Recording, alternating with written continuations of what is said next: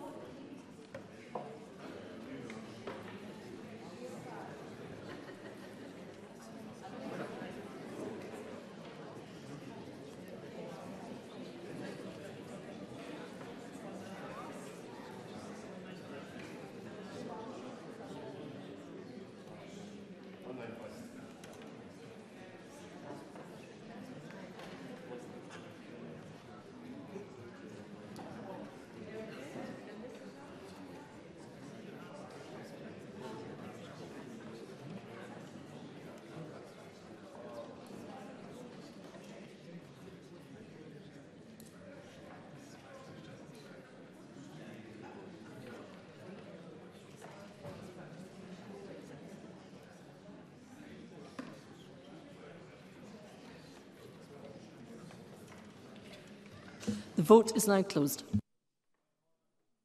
Point of order, Brian Whittle. Sorry, Presiding Officer, my app wouldn't connect. I would have voted yes. Thank you, Mr Whittle. That will be recorded. Point of order, Neil Bibby. Yes. Thank you, Mr Bibby. Your vote will be recorded.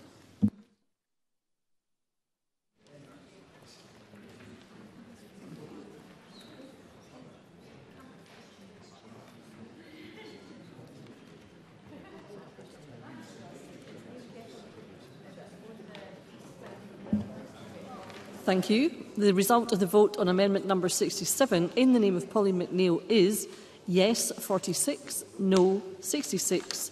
There were no abstentions. The amendment is therefore not agreed. I call amendment 15 in the name of Maggie Chapman, already debated with amendment 67. Maggie Chapman, to move or not move? Moved, Presiding Officer. The question is that amendment 15 be agreed to. Are we all agreed? Yes. We are all agreed. I call amendment 16 in the name of Maggie Chapman, already debated with amendment 67. Maggie Chapman, to move or not move? Moved. Thank you. The question is that amendment 16 be agreed to. Are we all agreed? Yes. We are not all agreed. There will be a division and members should cast their vote now.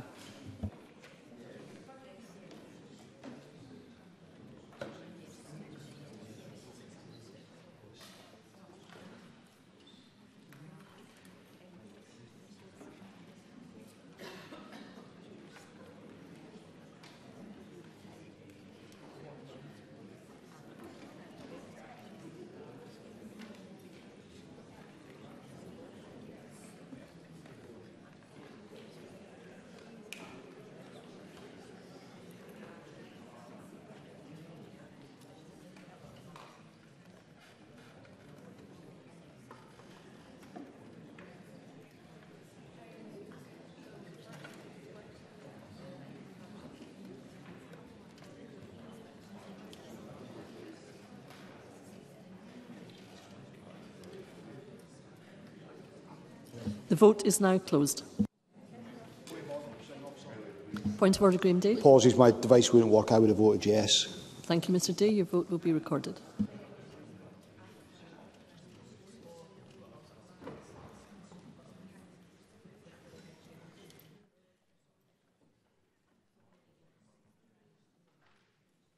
Point of order, Rachel Hamilton. Presiding Officer, my app didn't work. I would have voted no. Thank you, Ms Hamilton. Your vote will be recorded.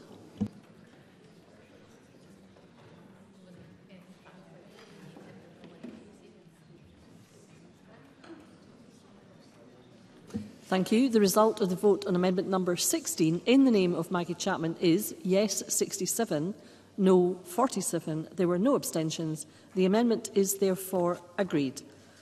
I call amendment 68 in the name of Katie Clark, already debated with amendment 67. Katie Clark, to move or not move? I press amendment 68, which has the support of organisations such as Causley to the vote, the provision of justice social work and the cuts to justice social work budgets, a greater scrutiny, and I therefore urge members to support the amendment. Need the moving of the amendment. So I call, the question is rather that Amendment 68 be agreed to. Are we all agreed? No. We are not all agreed. There will be a division and members should cast their vote now.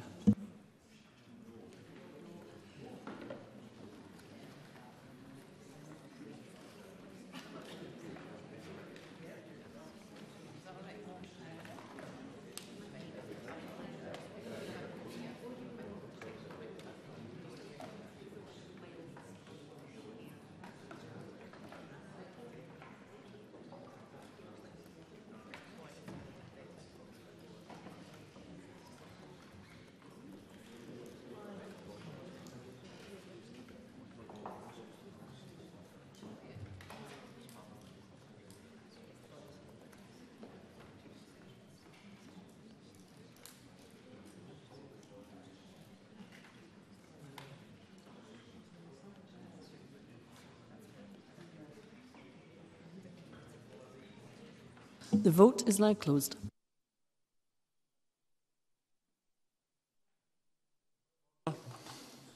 Point of order, Jamie Hepburn. I can't tell whether the vote went through. I would have voted no.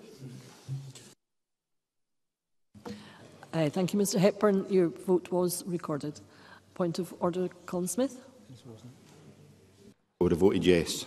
Thank you, Mr Smith. Your vote will be recorded.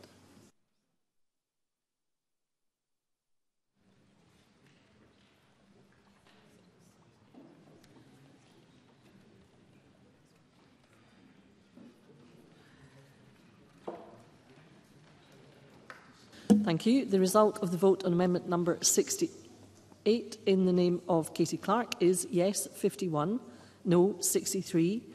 There were no abstentions and the amendment is therefore not agreed. We now move to Group 2, Entitlement to Bail.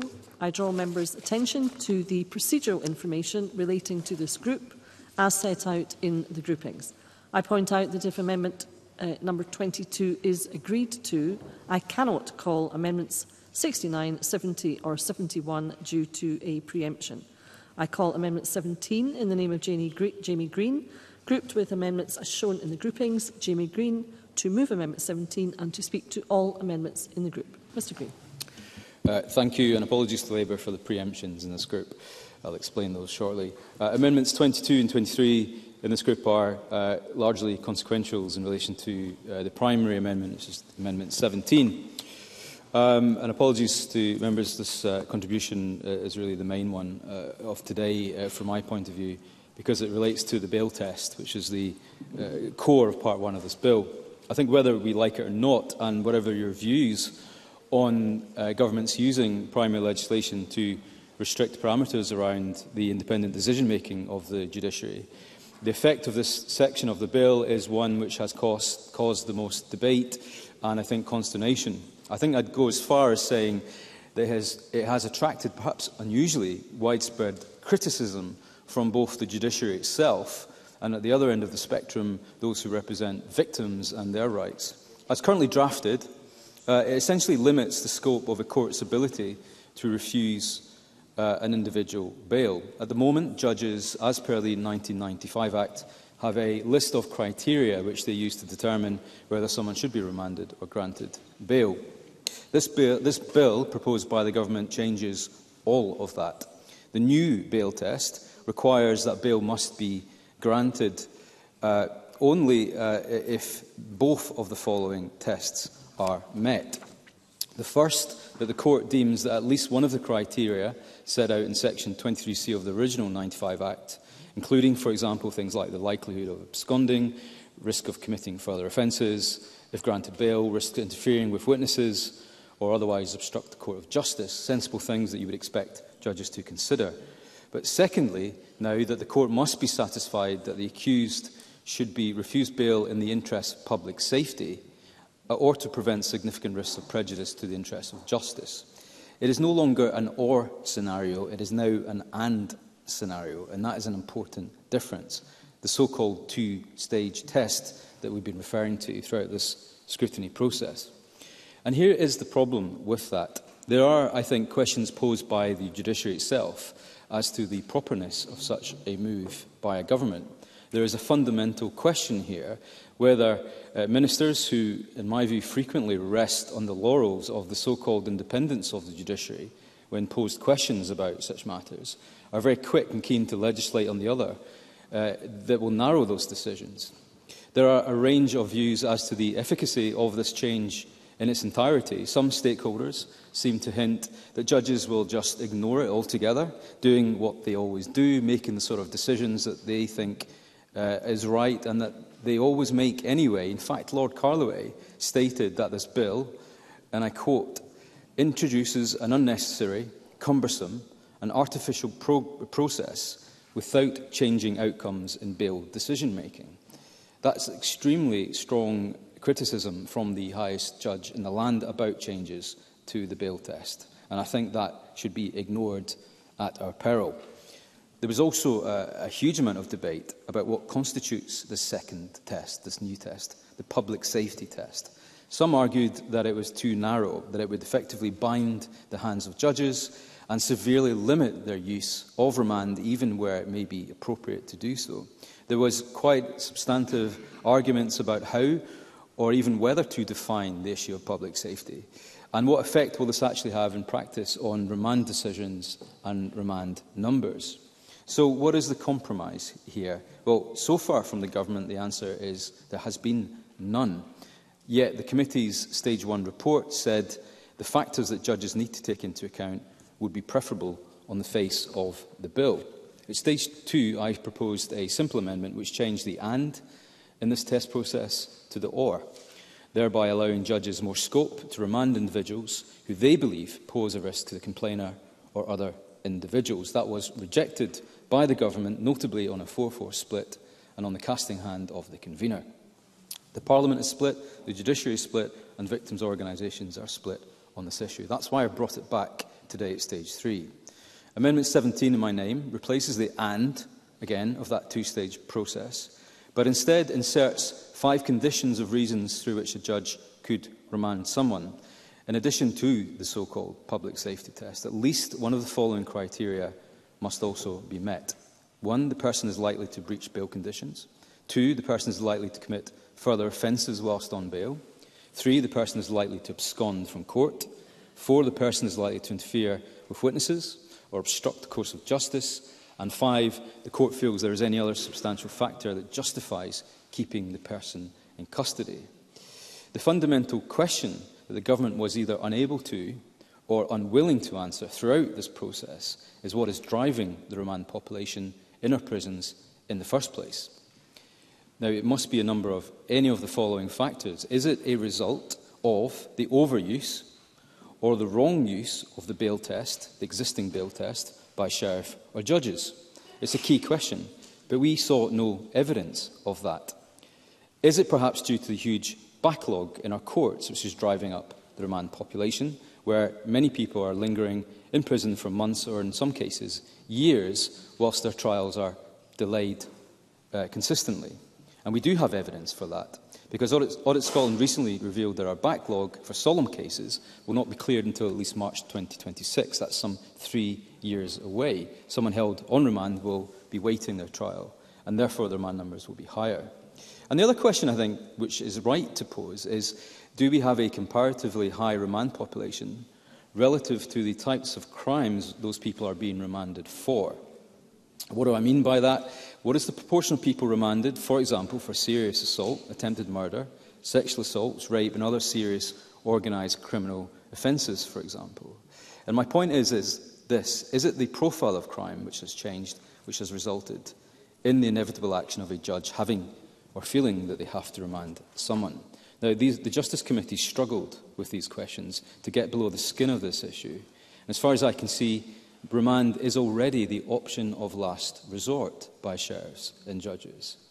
And that is perhaps why 8% of custody hearings in summary cases result in remand. 40% of solemn cases result in remand, largely due to the seriousness of those. If the system is not broken, I ask, why change the bail test? And that's not just a question from these benches, it's a question that the judiciary itself is asking the government to which the government has not replied. I'm happy to give way. Pauline McNeill. I appreciate the member giving way because it's particularly on this point. And since you mentioned the Lord President's, I think, 13-page letter, would the member agree that we put this very question to both Cabinet Secretaries about this not appearing to have the confidence of the judiciary, who, as you say, indicated this may make no practical difference to the outcomes? And I wonder if you'd agree that the committee didn't really get an answer to what is a 13-page full of substantial questions. Jamie Green. No, we didn't, and disappointingly, neither did they come and give evidence to us. And I would really have liked to have heard from judges and sheriffs in front of the committee at stage 1, as we gathered our stage 1 report. But nonetheless, they did produce an unusual 13-page letter, which we can't ignore. And it's not often that the most senior judge in Scotland would criticise a change to the law like this in such a way. And the government really has not replied. They either disagree with Lord Carloway, which is fine. There's nothing wrong with the Cabinet Secretary and the government having a different policy direction, but they weren't forthcoming with an answer to that. I don't think we should ignore those concerns, because Pauline McNeill is absolutely right. The problem here is, what effect will the bail test change have on the remand population? The answer is we do not know. It could go a number of ways. It could stay the same, because judges will still use their own judgment and the bail test will make no difference, in which case the policy objective has failed at the first hurdle and therefore is unnecessary. The other option being that more people are released into the community, which hitherto would have been remanded in custody. That may present a problem. That's perhaps why victims' organisations have a problem with it. And the opposite is that the definition of public safety could be so wide-ranging that it could be used in any scenario to remand someone into custody, and therefore more people may end up remanded. We've heard all scenarios. The government seems to not know what the outcome might be, nor has it done any modelling on that. And that's my concern. And that's why I'm seeking to insert the original bail test back into this legislation so that we are clear about the parameters that judges can use. The public safety test is so vague and so weak and so misunderstood. The original 5-condition test is clear and it is being used by judges, and in my view, fairly. The government, I'm not sure, trust judges on this matter. I perhaps have more faith in them, and I urge members to support my own amendments in this group. Turning very briefly to other amendments in this important group. Amendment 18, in the name of the Cabinet Secretary, I do support, because it changes the wording of the public safety test some way to consider the protection of the complainer from the risk of harm. It seems to be a technical change from the stage 2, which is welcome. Amendments 69 and 70 from Pauline McNeill also add into the bail test the ability for judges to refuse bail on the basis that the person has previously, for example, breached their bail conditions, because this is not in the existing test set out in the Criminal Procedure Act 95. Amendment 71, it should be said, also adds into the existing bail test a provision that allows bail to be refused if the court considers that there is a substantial risk that if any person might, if granted bail, might breach bail conditions. And Amendment 70 does something similar. Now, the reason these are important is that we do know there is, and I'll talk about this in a different group, a high volume of prisoners who do breach bail conditions. And there are many of those who are released on bail who are repetitive bail breachers. And the effect that has on victims, particularly those domestic abuse victims, I think is quite horrific. And we've had first-hand evidence of that. There are other amendments in this group that I won't speak to, but I'm keen to hear what the Cabinet Secretary has to say in response to the many criticisms that I've laid out in this group that I propose. Thank you, Mr Green. I now call the Cabinet Secretary to speak to Amendment 18 and other amendments in the group. Cabinet Secretary. Thank you, Presiding Officer. I will speak to all amendments in this group. Amendment 72, in the name of Katie Clark, removes the proposed new bail test from the bill in its entirety. A similar amendment was lodged by Ms Clark at stage 2 and was, of course, debated at the Criminal Justice Committee, and I cannot support this amendment. Part 1 of the bill does not change the general entitlements to bail under Section 23B of the Criminal Procedure Scotland Act 1995.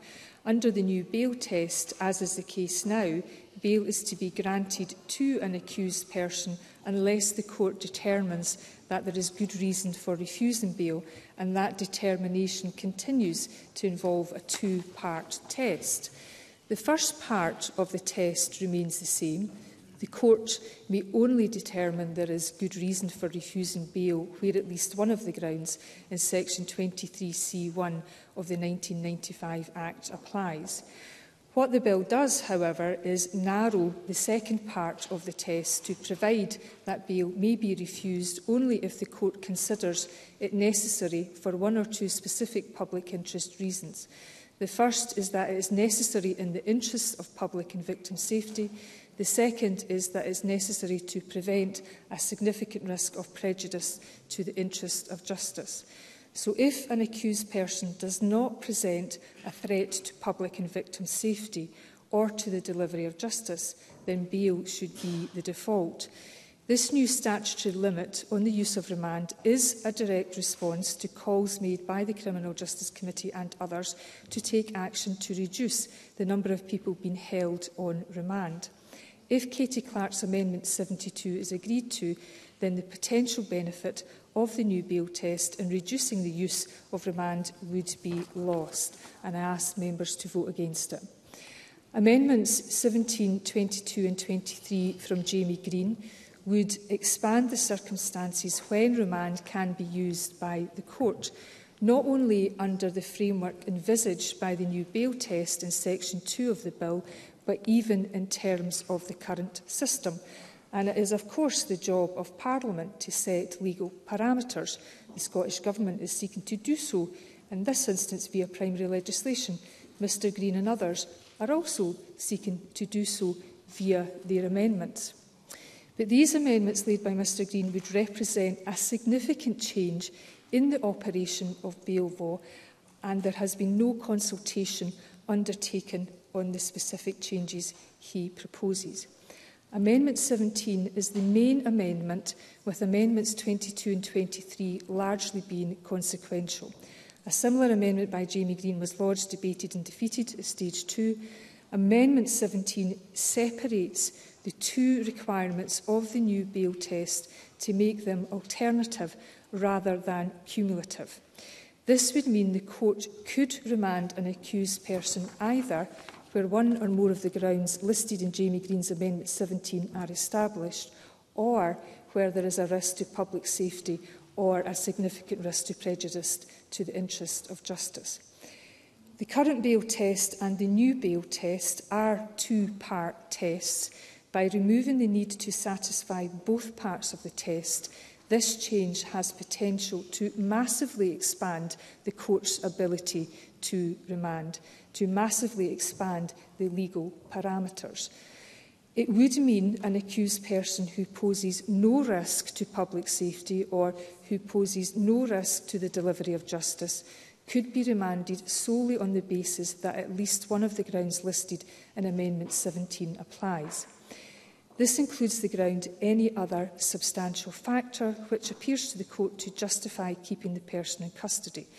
This would give the court an extremely broad discretion to refuse bail for any reason that the court determined met the criteria of being a substantial factor, of course. Jamie Green. Well, that precisely is the point of the amendment, is to give the courts that discretion. And the factors that are listed in my amendment, I think, are reasonable grounds. The problem is that if someone is someone who does and has evidence of breaching bail conditions, who has previously been released on bail and committed further offences, and there's evidence of such, somebody who has absconded repeatedly or failed to attend at a court diet and meet all of those criteria, but do not meet the new secondary test, the judge will be forced to again release that person on bail. So where's the discretion in that? Where's the fairness of that? All I'm trying to do is reinsert back into the system that the judges on the day are the best people to make that decision. It's not ministers here today. Cabinet Secretary. Presiding Officer, I will come to the point about embedding the important principles in terms of the interests of justice, victim and public safety in a few moments. But the fundamental point is that Mr Green, here today, at Stage 3, is proposing to massively expand the court's ability to remand.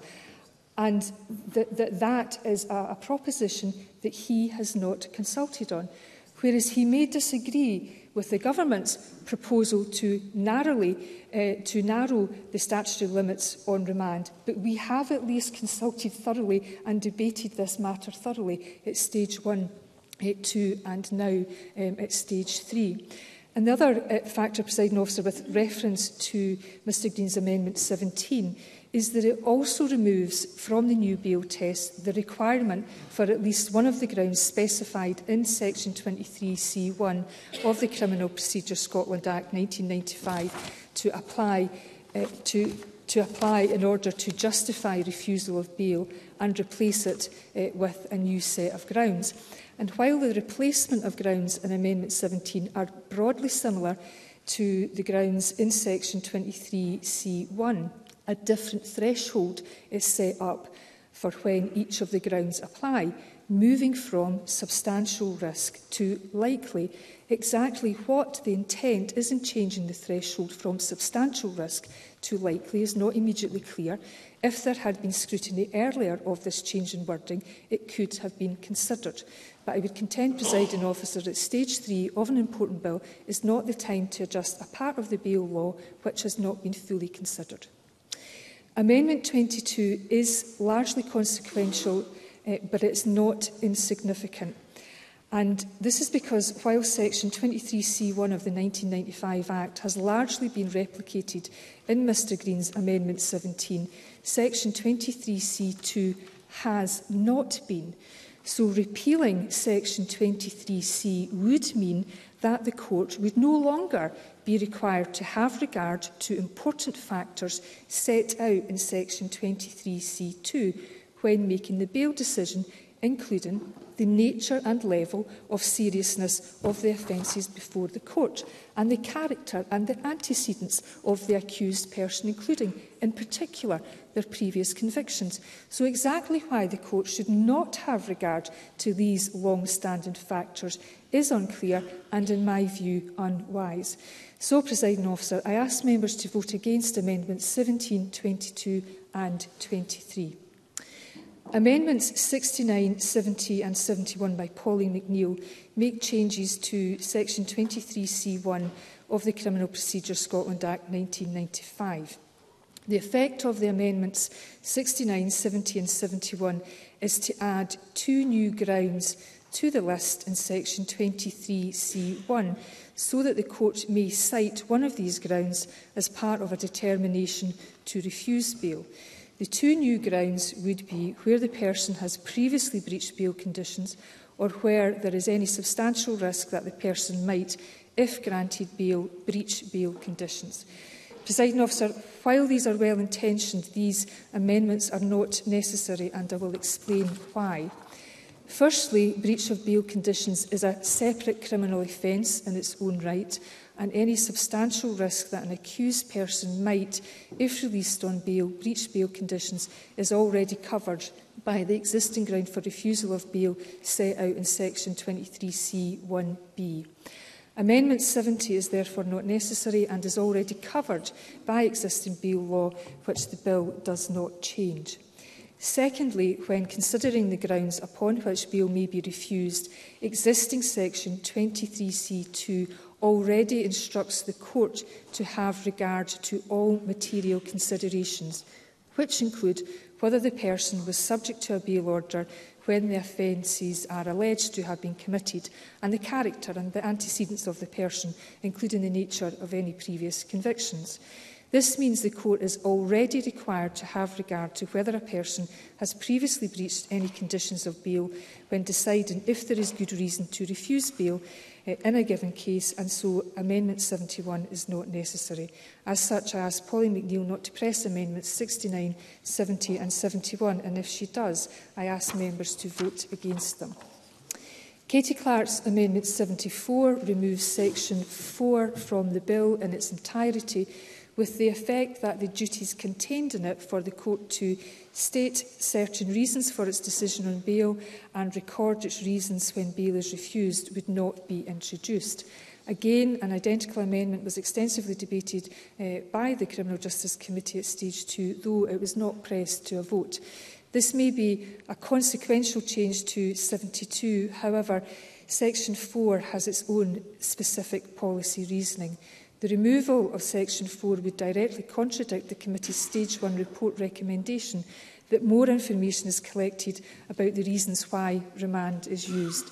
The importance of collecting more detailed data on the use of remand is something that was universally supported by those giving evidence to committee at stage 1. And while I understand concerns were expressed at stage 1 about the potential burden that the reporting duty was originally drafted would place on the courts, the bill was amended at stage 2 to reduce the amount of information the courts require to record and focus it more clearly on only the reasons why the court decided to remand the accused. It is this key set of information that we consider will be most useful in the coming years to understand the reasons why remand is imposed. I therefore ask Ms Clark not to press Amendment 74, but if she does, then I ask Chamber to vote against it. Finally, Presiding Officer, Amendment 18 in my name is a minor and technical amendment to the new bail test being introduced by Section 22A of the bill. It revises the limb of the new bail test that deals with public and victim safety so that the court may refuse bail if it considers it necessary to do so in the interests of public safety, including the protection of the complainer from risk of harm. This is a slight change from the original wording of this provision, which provided that the court may refuse bail if it considers it necessary to do so in the interests of public safety, including the safety of the complainer from harm. This minor revision does not change how this aspect of the bill test operates, but simply reflects that it's more natural to talk about protecting the complainer from a risk of harm. And for that reason, I ask Chamber to support Amendment 18. Thank you, Cabinet Secretary. I call Pauline McNeill to speak to Amendment 69 and other amendments in the group. Ms McNeill. Thank you, Presiding Officer. I want to start with a similar point to the points that Jamie Green made, which is, in some senses, this debate is quite much the heart of part 1 of the bill, this discussion we're having now, because the basis of it is we had a bail test under the 95 Act. This is a completely new bail test. Now, I have to say from the outset, I don't envy the Cabinet Secretary's job taking this bill on. I mean that halfway through, but I'm going to say this in all genuineness. Try to get to the bottom of what the real purpose of the legislation is. Now, I noted down a phrase that the Cabinet Secretary used, I've not heard before, where she says a new statutory limit on the use of remand. Now, the government is going to have to be consistent for people to understand what this bill is attempting to do. Now, I will say from the outset, for those who have not been involved in the scrutiny, it is a highly complex bill and a highly technical piece of legislation. I don't pretend to understand all. What I'm trying to get is some clarity of purpose and some clarity on the new bail test. I say that I haven't heard that phrase before because the committee in its entirety had raised concerns about the use of the extent of remand, and every time we asked, is the purpose of the bill to reduce the remand population, we couldn't really get a clear answer. So I think the government needs to be clear, is this the purpose of this test or is it not? Now, the test itself, and Jamie Green made these points, in the letter, 13-page letter I referred to earlier, what the judiciary seem to be saying is that, they've got some issues with the new test and they're not convinced it will make any real practical difference. And I think that's a problem in legislation. If you're taking on a new test, which the Cabinet Secretary has outlined very well, but it's unclear if it's actually going to make any difference. But furthermore, it could be complex for people to understand. Now, what I'm proposing to do in Amendment 69, 70, 71, as Jamie Green's attempting to do, I think, in one basis, is trying to put some prescription back in so get some clarity. I mean, one of the comments that was first made to me about it is that a bail test that does not specifically mention that someone who previously had breached their bail wouldn't be included as a specific test. Now, I know it's not in Jamie Green's amendment, and Jamie Green's amendment also makes a slightly different test from mine, where I reference substantial risk. Jamie Green talks about the likelihood of, and these are important aspects of it as well. Section 2 of the bill seeks to change the grounds upon which a court may decide to refuse bail, and Amendments 69, 70 and 71 allows the consideration of the risk of breach of bail. Now, the Scottish Government might think these amendments have said that they are not necessary, and I would accept that what has been said, that the court can already consider under the new test if there is substantial risk. My preference is just to make that clear on the face of the bill, that in fact that breach of bail should clearly be our ground for refusing bail. The Law Society said that a one-size-fits-all solution doesn't assist the court making proper judgments as to who or could not be trusted with being admitted to bail. And while the Government is seeking to introduce a more focused use for remand, we must be careful that recalcitrant offenders are not continuously released on bail without any consideration of the rights of the general public. In the written response at stage 1, the Scottish Government stated the new bail test in the bill is intended to refocus how imprisonment is used to ensure as much as possible the use of custody for remand is the last resort. But I think it's important to note that that is already the case under the 95 Act. There is a presumption against the use of remand. So, again, we're seeking some clarity about what the purpose of the bill is. The policy memorandum explains the purpose of the provisions. In the policy memorandum, it says to refocus the legal framework within which bail decisions are made by a criminal court so that the use of custody is limited to those who accuse persons who pose a risk to public safety, which includes victim safety, or to when it's necessary to prevent a significant risk of prejudice to the interests of justice in a given case. So it's really important that, given the phrasing, the language of the new test is quite different from the 95 Act, that we all understood exactly what the bill is intended to do. I conclude with this, Presiding Officer. It concerns me deeply that this provision in this part of the bill doesn't yet appear to have the full confidence of the legal profession and the judiciary. I do admit the letter was written some time ago, but we haven't had an update since then, and I did ask this question. It would be helpful at some point to have some update on whether or not any changes that have been made to this now have the confidence of the judiciary, and in that I move and speak to my amendments. Thank you, Ms McNeill. I now call Katie Clark to speak to Amendment 72 and other amendments in the group. Ms Clark. Thank you, Presiding Officer. I move Amendments 72 and 74 in my name, which have the effect of removing sections 2 and 4 from the bill. This essentially would maintain the current bail test, which in the vast majority of cases includes a presumption that the court will grant bail. The approach that I'm taking is similar but slightly different to that proposed by Jamie Green. Scotland, of course, has the highest numbers of people in prison in Europe and the highest remand rate. The figures provided to the Criminal Justice Committee are that almost 30% of the male population are on remand, and that on the women's estate, 37% of women are remand prisoners. It has to be said that this is not because Scotland is a more violent country than comparable countries. Our contention is that these high remand rates are not due to the law or indeed the bail test that we are discussing, but due to a lack of robust alternatives to custody being available to the courts. It's clear that, in addition, decisions of this Parliament to extend time limits relating to criminal cases and perhaps culture may be other reasons. The impact of the pandemic clearly has put up the numbers of people being held on remand, but this is a historic issue, with Scotland having extremely high remand figures. The Criminal Justice Committee first discussed this bill at our away day last August, and since then, it has to be said, we have taken extensive evidence on this bill. But we have been unable to find evidence as to how changing the current bail test from the public interest test to a public safety test will reduce the numbers of people being remanded. The current test has been in place for many decades and is settled law.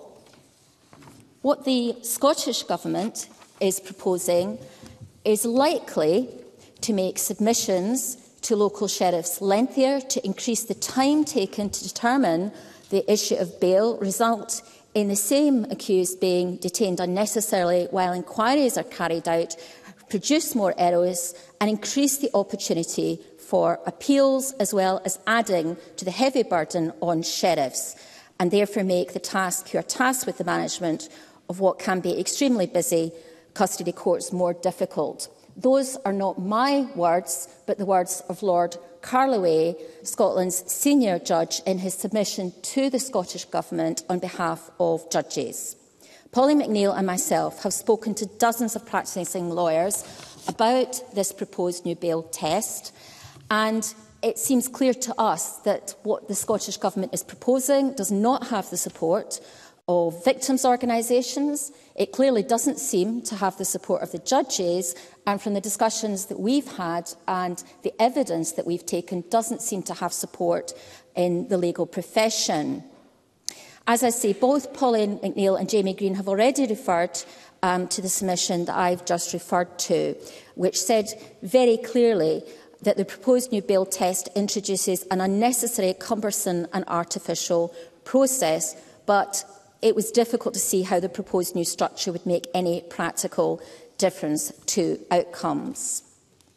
So I think when we're scrutinising this bill, we need to look at whether the law will make it easier for the courts to make decisions and make the law more certain. And it's far from clear to see how the Scottish Government believe that changing the bail test in this way proposed will either reduce the remand population or indeed make it clearer to the courts what this Parliament intends. We believe that the focus instead should be on developing more robust forms of supervised bail and electronic monitoring. Amendment 74, as the Cabinet Secretary has said, is a consequential amendment to 72. It removes Section 4 of the bill. However, it has to be said that during the evidence that we heard on the bill on the Criminal Justice Committee, Section 4 was opposed by victims' organisations, as it fails to provide complainants with an explanation of why bail is granted. And it also has to be said, as we've heard already, that many parts of the legal profession are opposed to the proposals as outlined in Section 4. We believe that Section 4 is unnecessarily onerous and will extend the length of hearings. And on those basis, I urge the Chamber to support my amendments. Thank you, Ms Clark. I now call on Jamie Green to wind up press to withdraw Amendment 17. Mr Green. Thank you, Deputy Presiding Officer. Can I thank all members for their contributions? I know it's been a long group, but it is an important one. As Pauline McNeill said, it gets to the heart of what the bill is trying to do and what the Justice Committee has spent many, many months trying to unearth. I have just a number of brief comments in response to the Cabinet Secretary and other members. The first is that, which is still entirely unclear, even at the end of the Stage 3 debate on this section of the bill, what the Government's real intention is. The Government has not been up front at any stage in the proceedings and was given ample opportunity today to be clear to the Chamber who have to vote on these amendments. Is it simply the Government's intention that making this change to the bail test will result in a reduction in the number of people being remanded into custody? Because clearly that's what lies at the heart of it. If that is the policy intention, then say so. There's no point hiding behind modernisation and change for change's sake. The Government clearly has not listened to any of the criticisms made, not by politicians here today or at Stage 2, but by those out there who reflected and reacted to the publication of the bill. The Lord President, in addition to the... in 1 second, because I want to pose a question to the Cabinet Secretary as well. The Lord President said the following of the change, and he said, and again this is another quote for the official record, "It is difficult to see how the proposed new structure will make any practical differences in outcomes." I stop the quote there. I will carry on in a second. Surely that's the whole point of what the Government is trying to do, to make a practical difference to outcomes. But he doesn't seem to think so. I go on. "The overarching test, that bail is to be granted unless there is a good reason to refuse it, remains the same." The problem there is that that's a view that's also shared by the Crown. So it's not just the judiciary. It's not just judges. It's not just defence advocates and solicitors. But the Crown Prosecution Service itself gave evidence to the committee. And here's what they said. Different sheriff courts, or indeed different sheriffs within the same court, might take a different view on what public safety encompasses. The issue for me is that sheriffs could broaden the definition of public safety for other crimes in some jurisdictions but not in others. That would lead to inconsistency, confusion and ultimately inefficiency. Inconsistency, confusion, inefficiency, unnecessary, cumbersome and artificial. They are all the words of the judiciary and the Crown. Why are they all so wrong and the Government all so right? I give way. Cabinet Secretary. Presiding Officer, I think it's very important that members don't claim to represent the entire legal profession. And can I say that the Government has been absolutely transparent, even although I have come relatively late into this process, in the three of the reasons for this part of the bill. It has been welcomed that we are seeking to simplify bail legislation. That has been welcomed by the legal profession. And, would Mr Green perhaps also agree that embedding the focus on public safety, including victim safety and the interests in justice in all cases is imperatively important? And yes, we are seeking to place statutory limits on the use of remand in the full knowledge in which we've all, I think, may well be in danger of agreeing that there are many factors which will reduce the remand population, and that we do need to be looking at all the solutions. But it is disingenuous to come to this Parliament, complain about our high remand population, and then seek not to take every opportunity that could at least play a part. Jamie Green. I mean, we've been really clear about how you deal with the remand population. Get through the backlog and get through it more quickly. That will reduce the remand population massively. Massively, Cabinet Secretary, and you have the power to do that. Apologies through the Chair. I'm not paraphrasing anyone in anything I've said this afternoon. I'm quoting directly words from the Lord President, Lord Carloway. I'm quoting directly from the Crown Office and Prosecution Service gave evidence. I'm quoting directly from Kate Wallace of Victim Support Scotland. No one has been misrepresented. They've been quoted, and there's a massive difference there, Cabinet Secretary. I'd ask the Cabinet Secretary to reflect on that as well. And it's victims really that lie at the heart of this. And I think the last word on this should go to Victim Support Scotland, who have grave concerns about this new test that the Government is introducing. It will be a concern to the public and to victims of crime that provisions relating to the bail narrows the court's discretion to refuse bail. The Cabinet Secretary has just reinforced that message. And that is no doubt with the intention of reducing the prison population, Kate Wallace went on to say. The logic tells us is that more people will be put at risk. There will be more victims of crime and more lives will be ruined. No one's been misrepresented, no one's been misquoted, no one's been paraphrased. It's black and white in the Stage 1 report, Cabinet Secretary. If you won't listen to us, if you won't listen to politicians, listen to victims. Can I confirm you're pressing the amendment, Mr Green? I press. Thank you. The question is that Amendment 17 be agreed to. Are we all agreed? We are not agreed. There will be a vote, and members should cast their votes now.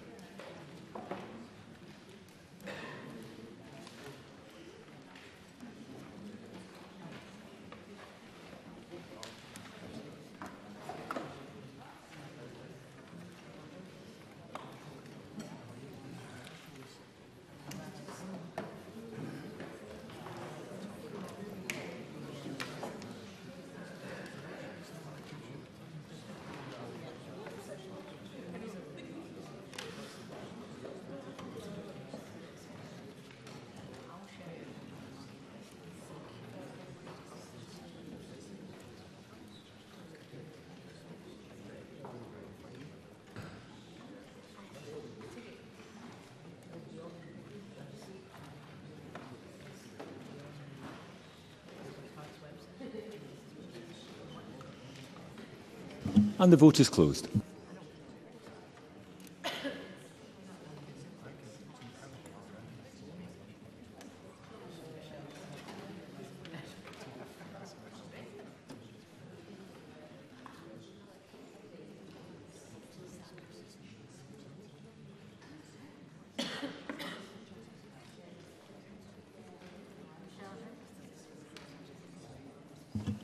Point of order, Rachel Hamilton.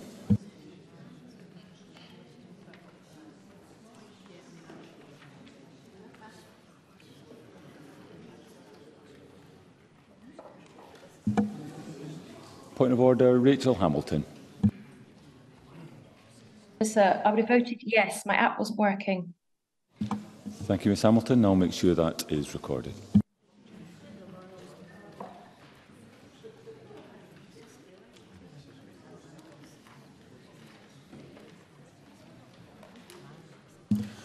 And the result of the vote on amendment number 17 in the name of Jamie Green is yes 47, no 67. There were no abstentions. The amendment is therefore not agreed. I call amendment 18 in the name of the Cabinet Secretary, already debated with amendment 17. Cabinet Secretary, move or not move? Moved. Thank you. The question is that amendment 18 be agreed to. Are we all agreed? Yes. We are agreed. The question is that amendment 19 in the name of Jamie Green, already debated with amendment 67. Jamie Green, to move or not move? Not moved. The amendment is not moved. I call amendment 20 in the name of Jamie Green, already debated with amendment 67. Jamie Green, to move or not move? Moved. Question is that amendment 20 be agreed to. Are we all agreed? Yes. Parliament's not agreed. There will be a vote and members should cast their votes now.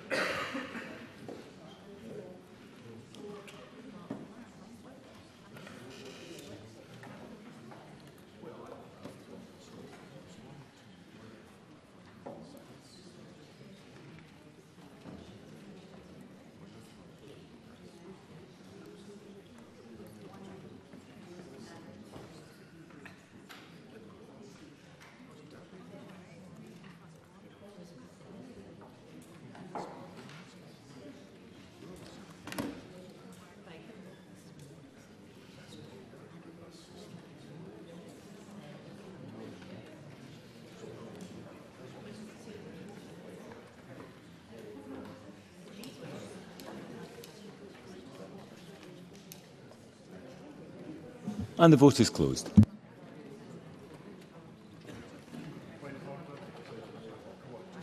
Point of order, Finlay Carson. Thank you, President Officer. I was unable to connect. I would have voted yes. Thank you, Mr Carson. I'll make sure that is recorded.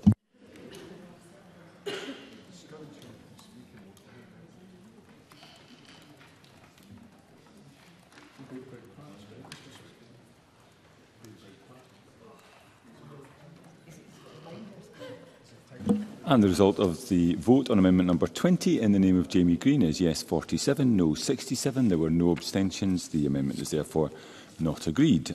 I call amendment 21 in the name of Maggie Chapman, already debated with amendment 67. Maggie Chapman, to move or not move? Moved.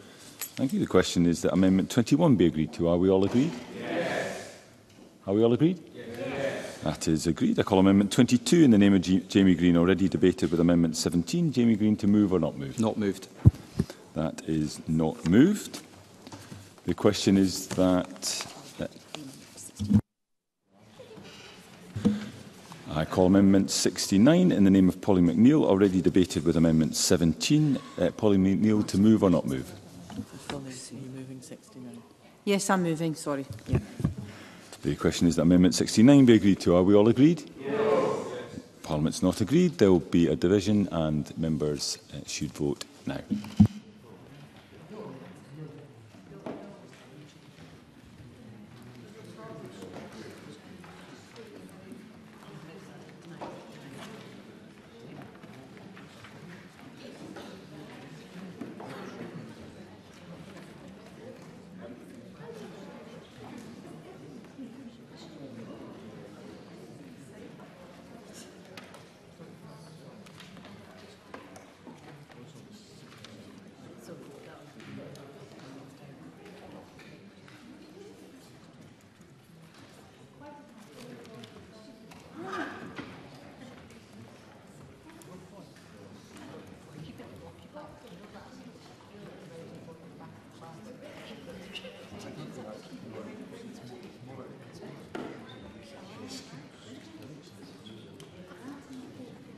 And the vote is closed.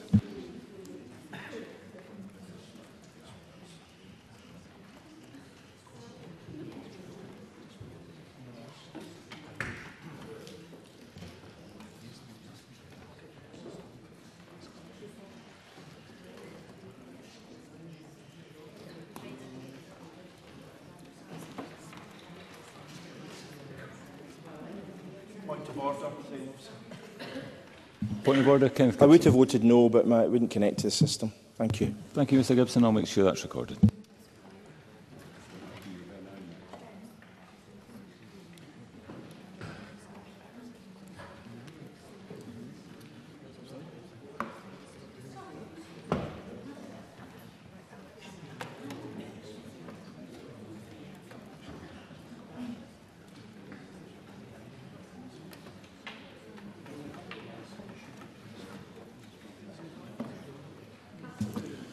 The result of the vote on amendment number 69 in the name of Pauline McNeill is yes 50, no 63. There were no abstentions. That amendment is therefore not agreed. I call amendment 70 in the name of Pauline McNeill.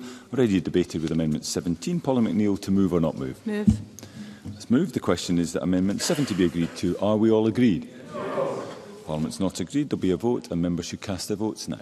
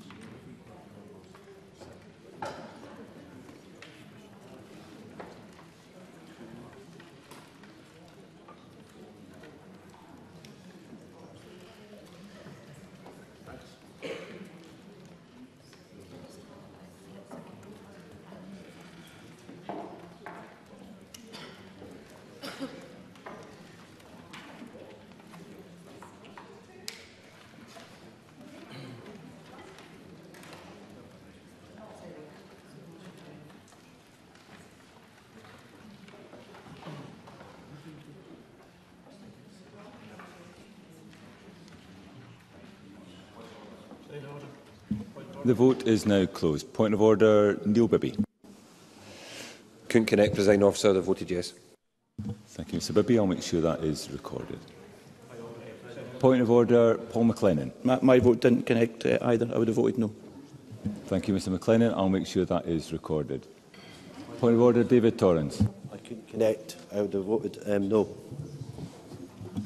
Point of order, David Torrance. Could you repeat that, please? I couldn't connect. I would have voted no. Thank you, Mr Torrance. I'll make sure that is recorded. Point of order, Alexander Stewart. I would have voted yes. Thank you, Mr Stewart. I'll make sure that is recorded.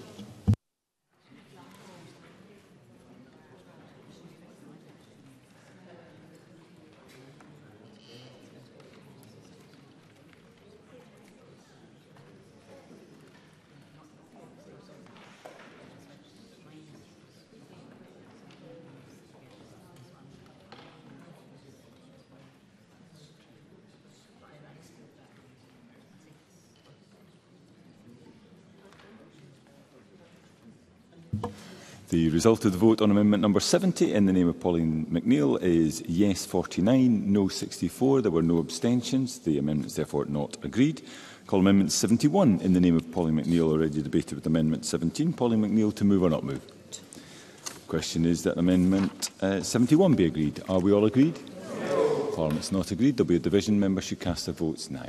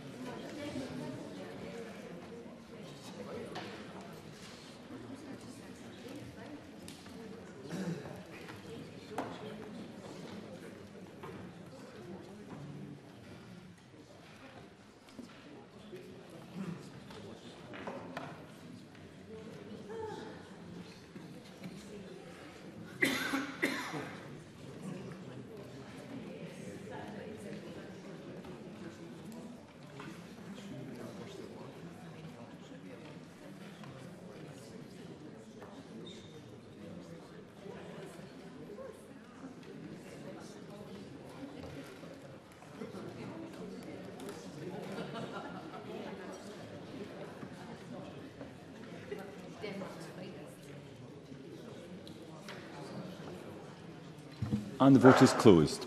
Point of order, Kenneth Gibson. I'm afraid I couldn't connect to the system. I would have voted no. Thank you, Mr Gibson. I'll make sure that is recorded.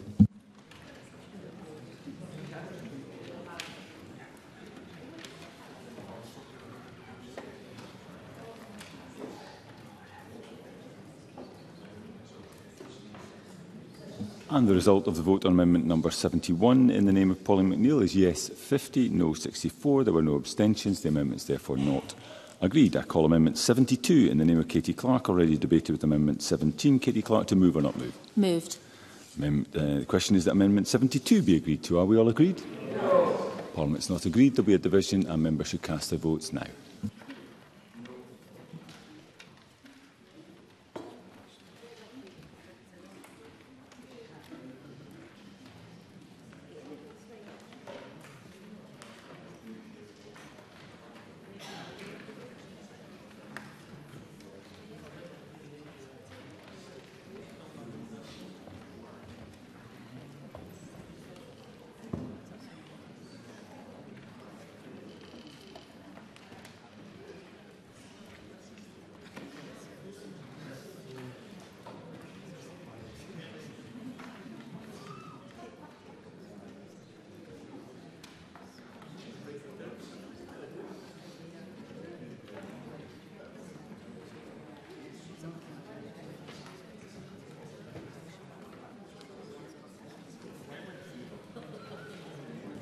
And the vote is now closed.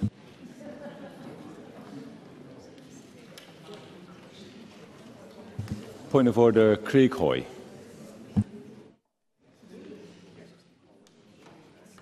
I'm sorry, Deputy Presiding Officer, my app froze. I would have voted yes. Thank you, Mr Hoy. I'll make sure that's recorded. Point of order, Keith Brown.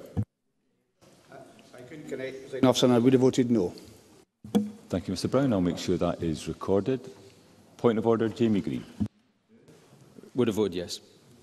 Thank you, Mr Green. I'll make sure that's recorded. Point of order, Richard Leonard. My app wouldn't connect. I would have voted yes. Perhaps repeat that with the microphone on. Sorry. My app didn't connect. I would have voted yes. Thank you, Mr Leonard. I'll make sure that is recorded.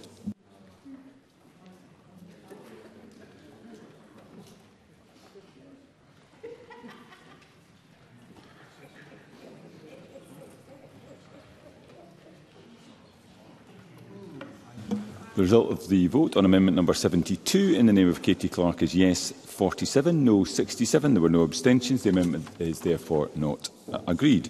We now move to Group 3, restriction on bail in certain solemn cases. I call amendment 73 in the name of Pauline McNeill, grouped with other amendments as shown in the groupings. Pauline McNeill to move amendment 73 and speak to all amendments in the group.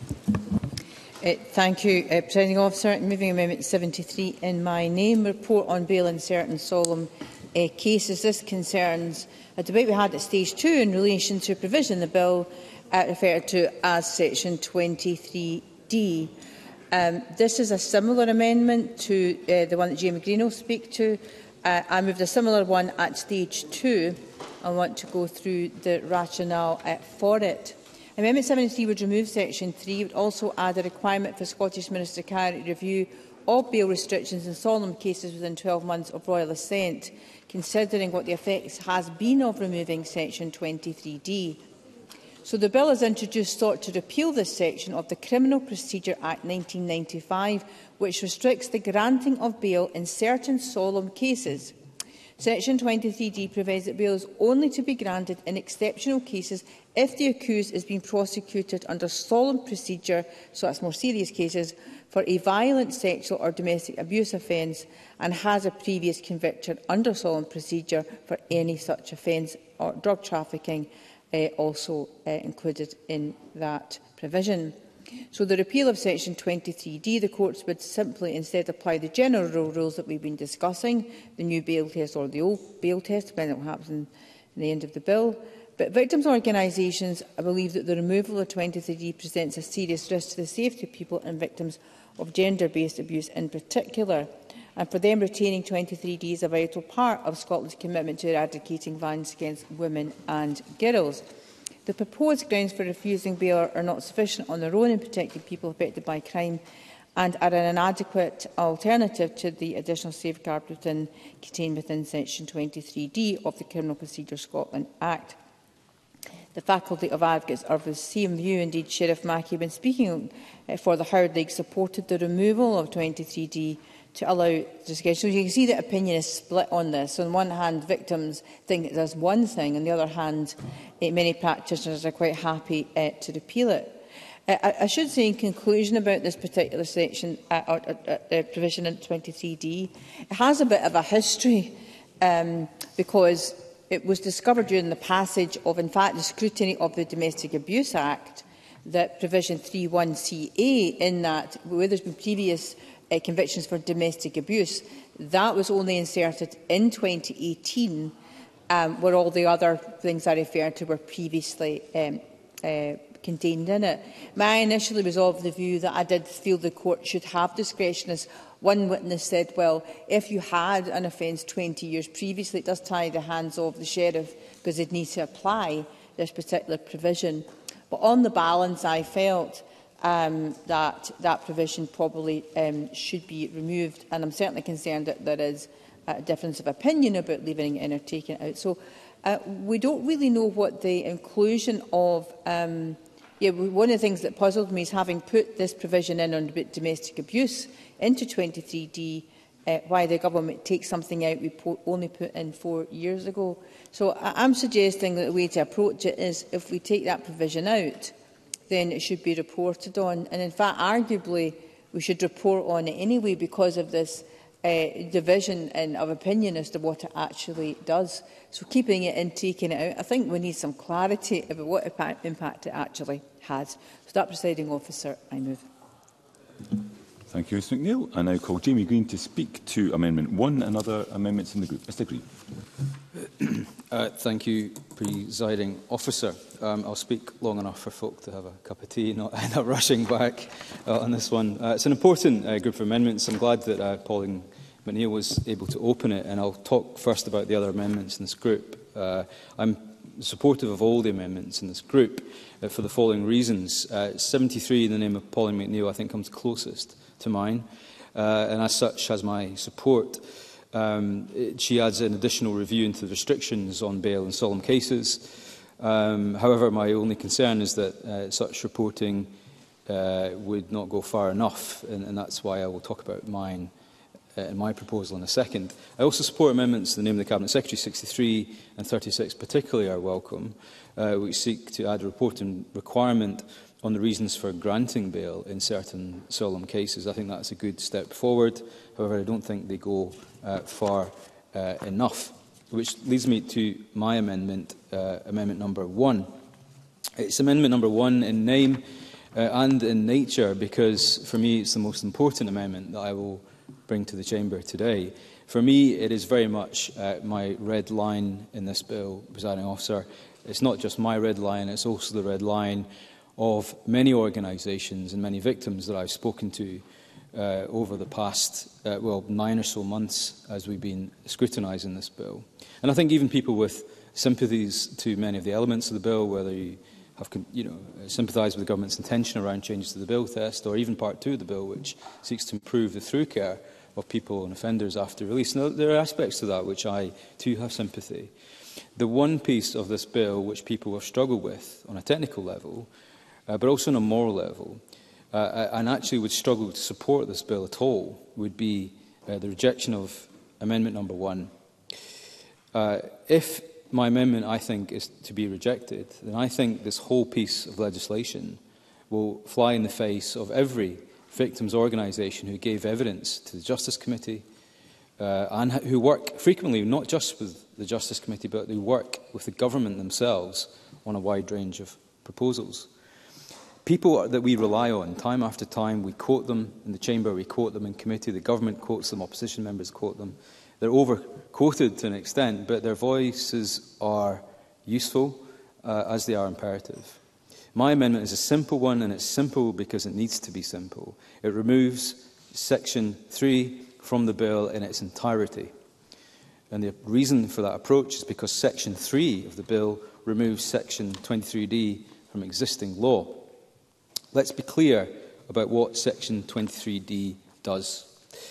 Effectively, it states that a person should only be granted bail under solemn proceedings if there are exceptional circumstances justifying bail, which means that someone charged with a violent, sexual or domestic abuse offence must only be granted bail in exceptional circumstances. Now, as Pauline McNeill said, this was not always a feature of our legal system, but it was rightly put into law to highlight the acute impact of violence against women and girls and how seriously the matter should be treated. I agree with the current law, and I'm not the only one. Section 3, which seeks to remove 23D from the current law, is a controversial move by the government.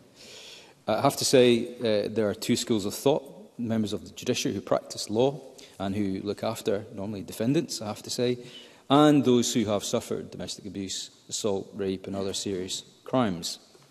And it's them who I will be listening to in this debate, and it is for them that I'm seeking to amend the bill. Scottish Women's Aid, who I haven't mentioned yet in today's debate, have very serious concerns about the removal of 23D. And the three quotes I will give to the Chamber, I would really appreciate the Cabinet Secretary to reflect and respond to in her comments.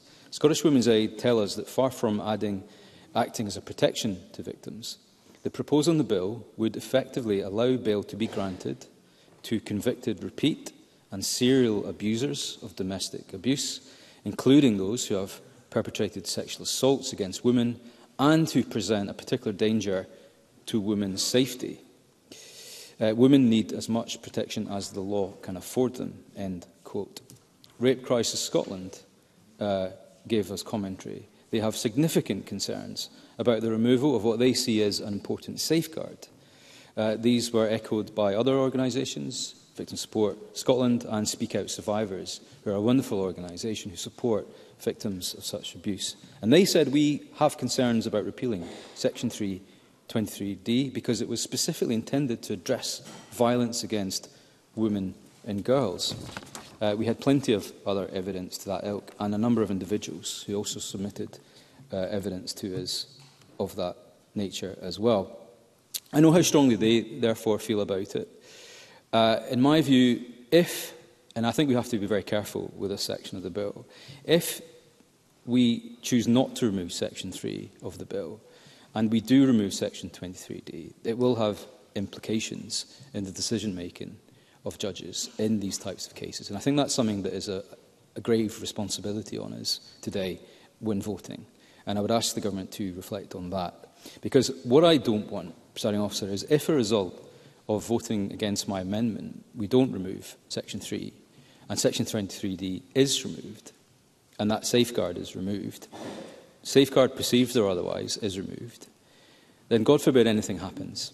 If a judge, under any other circumstances, prior to this bill, would hitherto remand someone into custody because of Section 23D, but can no longer do so, what if that offender walks free from the courtroom and commits another horrific crime of domestic abuse or assault, as warned by the victims' organisations ahead of today's debate? In my view, that would be an unforgivable outcome, and one which we would need to look those victims in the eye and justify our decisions today. I'm comfortable with my decision-making today. My decision-making today is bringing forward an amendment which safeguards and keeps that vital safeguard in our current law. Thank you. Thank you. I call Cabinet Secretary to speak to Amendment 27 and other amendments in the group. Cabinet Secretary. Thank you, Presiding Officer. There are two amendments in this group that seek to retain the operation of the presumption in favour of remand contained in Section 23D of the Criminal Procedure Scotland Act 1995. Amendment 1 from Jamie Green and Amendment 73 from Pauline McNeill. In addition, Amendment 73 would require a review of the operation of the restrictions on bail in solemn cases by the Scottish Ministers. Presiding Officer, the policy content of the bill was first consulted upon in 2021. This was a full, open public consultation where anyone with an interest could offer views. Included within the consultation was a proposal to move towards one core bail test with public safety and victim safety at its heart. From the consultation, this bill was developed and introduced into Parliament more than a year ago for effective scrutiny to take place over the last 12 months. And this involved numerous evidence sessions through the autumn by the committee, full Stage 1 scrutiny and detailed Stage 2 amendment sessions. So I would therefore, with respect, dispute the need for further review of the operation of this aspect of bail law envisaged by Amendment 73, but I will come on to later talking about other reporting requirements that the Government will come forward with.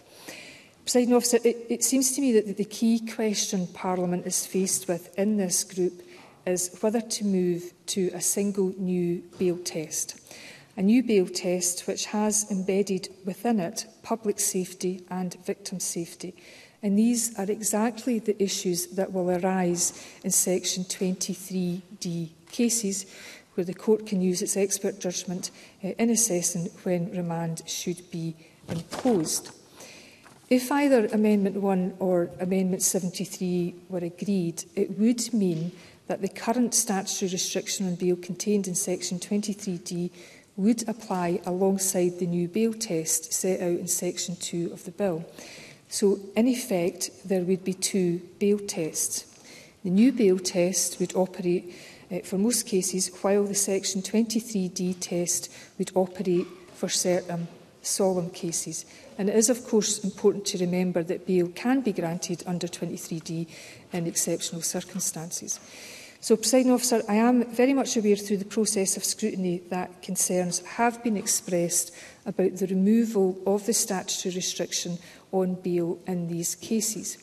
It is important to note that these concerns have tended overall to focus less on a concern about the repeal of Section 23D would lead to a change in bail decisions in these cases, but instead more on the perception that bail law is being weakened. And just for the record, Presiding Officer, I consider matters of perception to be of fundamental importance, particularly in terms of trust and confidence. And again, I'll come back to that in a moment. But we know that the issues in and around perceptions, that this is because most people, especially from the legal sector, do accept that there will be no significant change given the new bail test has protecting the complainer from the risk of harm and public safety at its heart. However, I'm aware from my own direct discussions with victim support organisations, including Victim Support Scotland and Scottish Women's Aid, that they would prefer the continuation of the statutory restriction on bail for this category of cases. So, Presiding Officer, I do acknowledge that these perceptions matter. If the law is to be credible, it should command support from those who are affected by its operation. And that is why I have lodged amendments that will help us understand more and give reassurances on how the new bail test is being used in the future for cases that previously would have been subject to 23D. Amendments 27, 30, 31, 32, 33 and 35 in my name extend the reporting requirement in Section 5A of the Bill, which relates to Part 1 of the Bill on bail and remand. Amendment 27 will require information to be included on the number of bail orders made in respect of individuals accused of certain serious offences and where those individuals have a previous analogous conviction. With the bill seeking to move to a single new bail test for all cases, requiring information to be reported on cases that previously would have been subject to the restriction on bail in Section 23D will help assess the operation of the new bail test for these cases. Amendments 32, 33 and 35 are consequential to Amendment 27 and simply define the type of offences which the specific reporting requirement covers. Section 5A also contains a general power for the Scottish Ministers to include in the report other appropriate information over and above that which is specifically listed. Amendment 30 adds to this to make clear that such information can, in particular, include information on the repeal of Section 23D of the 1995 Act as provided for in Section 3 of the Bill. Where the report includes such information, Amendment 31 requires the Scottish Ministers to consult with certain groups when preparing the report.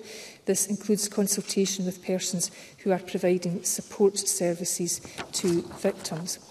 Overall, these amendments strengthen the reporting requirements so that information will be available on how the new bail test operates for types of cases that previously would have been covered by Section 23D of the 1995 Act. Presiding Officer, throughout the scrutiny process, there was strong support for the repeal of Section 23D from many, including the judiciary. The support was based on the law being simplified so that one core bail test can be used for all cases. And crucially, of course, public safety and the risk of harm to the victim is embedded in the new bail test. This is an essential element of the new bail test, which will continue to allow court to remand those who pose a risk to public or victim safety. And the new bail test caters explicitly for exactly the type of cases Section 23 currently covers. That is, where an accused person is charged with a serious sexual, violent or domestic abuse offence and has similar previous convictions. Exactly the type of case where public and victim safety will be of critical importance, and exactly the type of case in which the new bail test provides for the court to refuse bail. Yes. Jamie Green.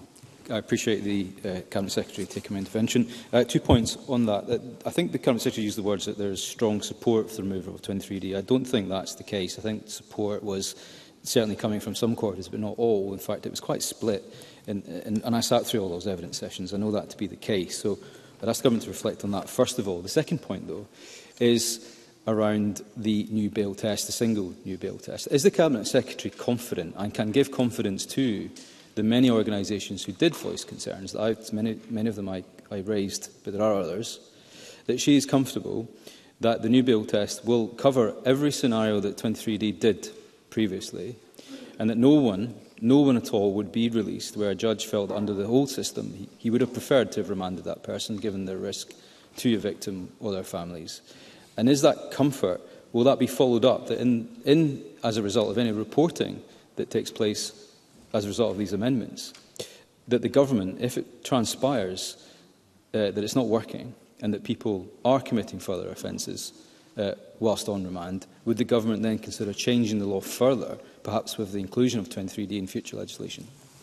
Cabinet Secretary. Presiding Officer, I of course always acknowledge that there is a range of views and at the end of the day it's the job of Government and Parliament to balance views, sometimes particularly where there are competing views and views that are particularly strong. And I would have hoped that members of the Justice Committee would have now heard me often enough that I am very much a believer that policy should be led by the evidence, and there has to be a purpose to gathering information, and it's not just to gather information to put it on a shelf. It is of course to vindicate and verify that a system is working, and that if it's not, it is of course beholden on us all to address that.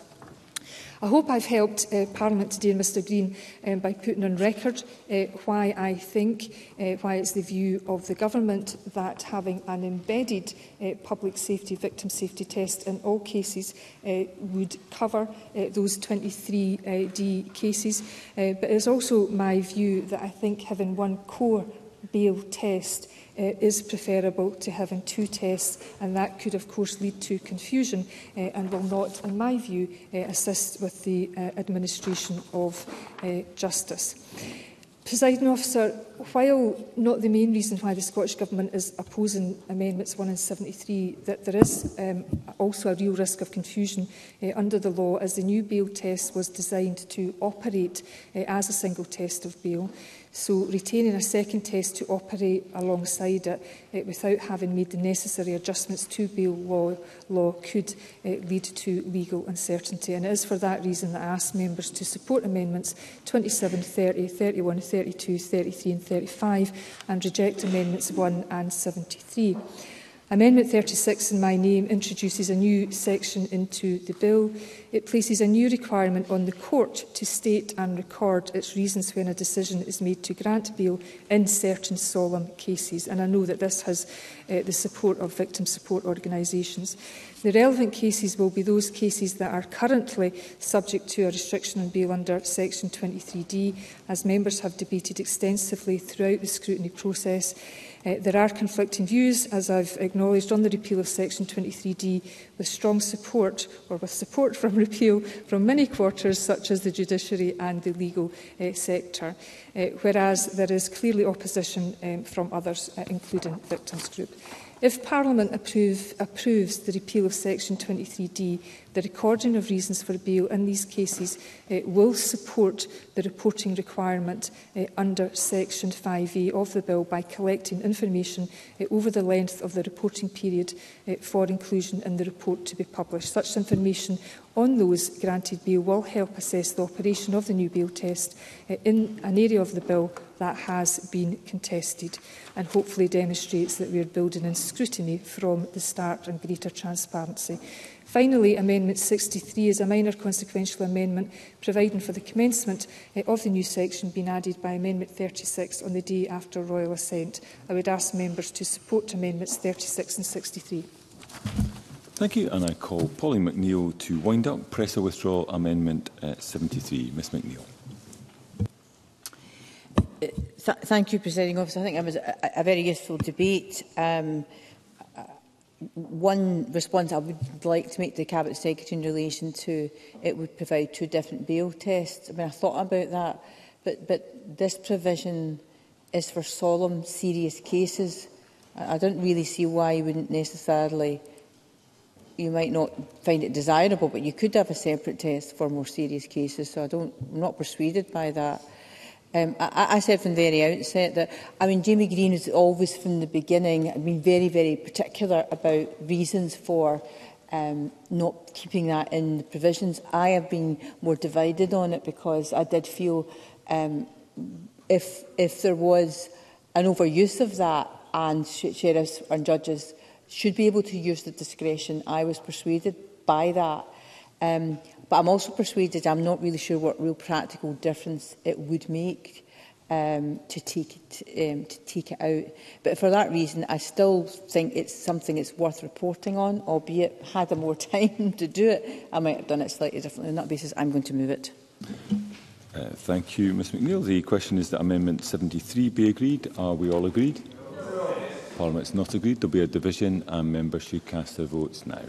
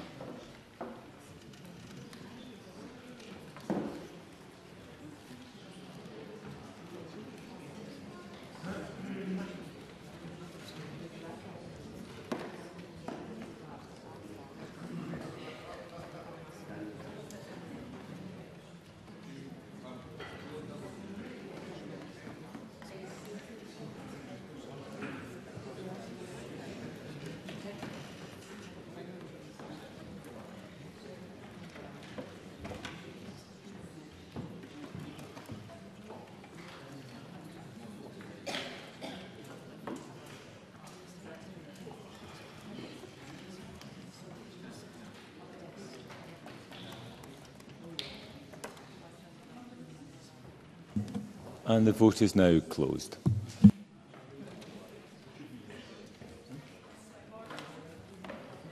Point of order, Shirley-Ann Somerville. Presiding Officer, my app wouldn't connect and I would have voted no. Thank you. I'll make sure that is recorded.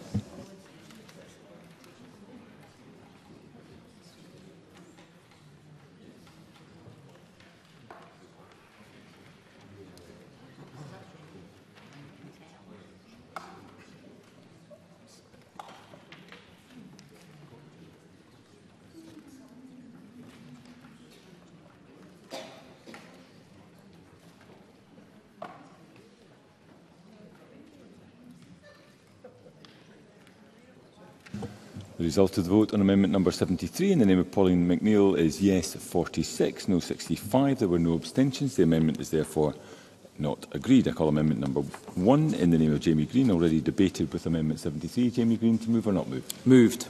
Question is that amendment 1 be agreed to. Are we all agreed? No. Parliament's not agreed. There will be a division. Members should cast their votes now.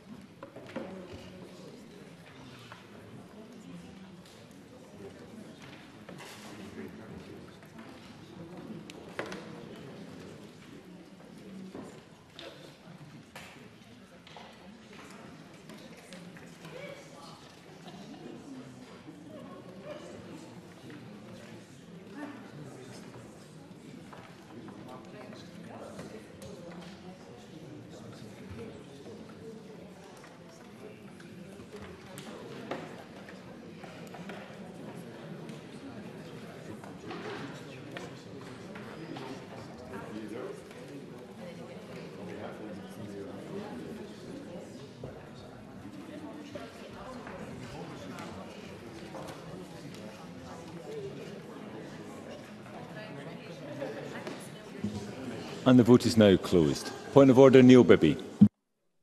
Didn't connect. I would have voted yes. Mr Bibby, could we have that again? My app didn't connect. I would have voted yes. I'll make sure that is recorded. Point of order, Alexander Stewart. Not connecting would have voted yes, Deputy Presiding Officer. Thank you. I'll make sure that is recorded.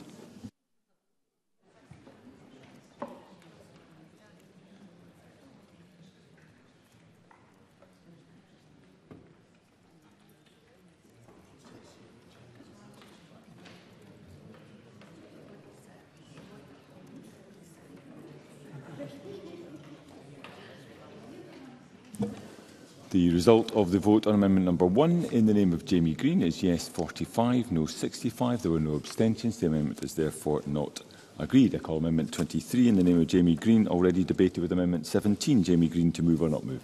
So it's 23, yeah. Not moved. Not moved. We now move to Group 4, Bail Decisions, Statement and Recording of Reasons. I call Amendment 5 in the name of Russell Finlay, grouped with Amendment 6. Russell Finlay to move Amendment 5 and speak to both amendments in the group. Mr Finlay. Thank you. I move Amendment 5, which with number 6 are the only two amendments in this group. As drafted, the bill requires the court to record bail determinations when it refuses bail. This is one-sided and, in my opinion, does not consider the interests of victims or the wider public.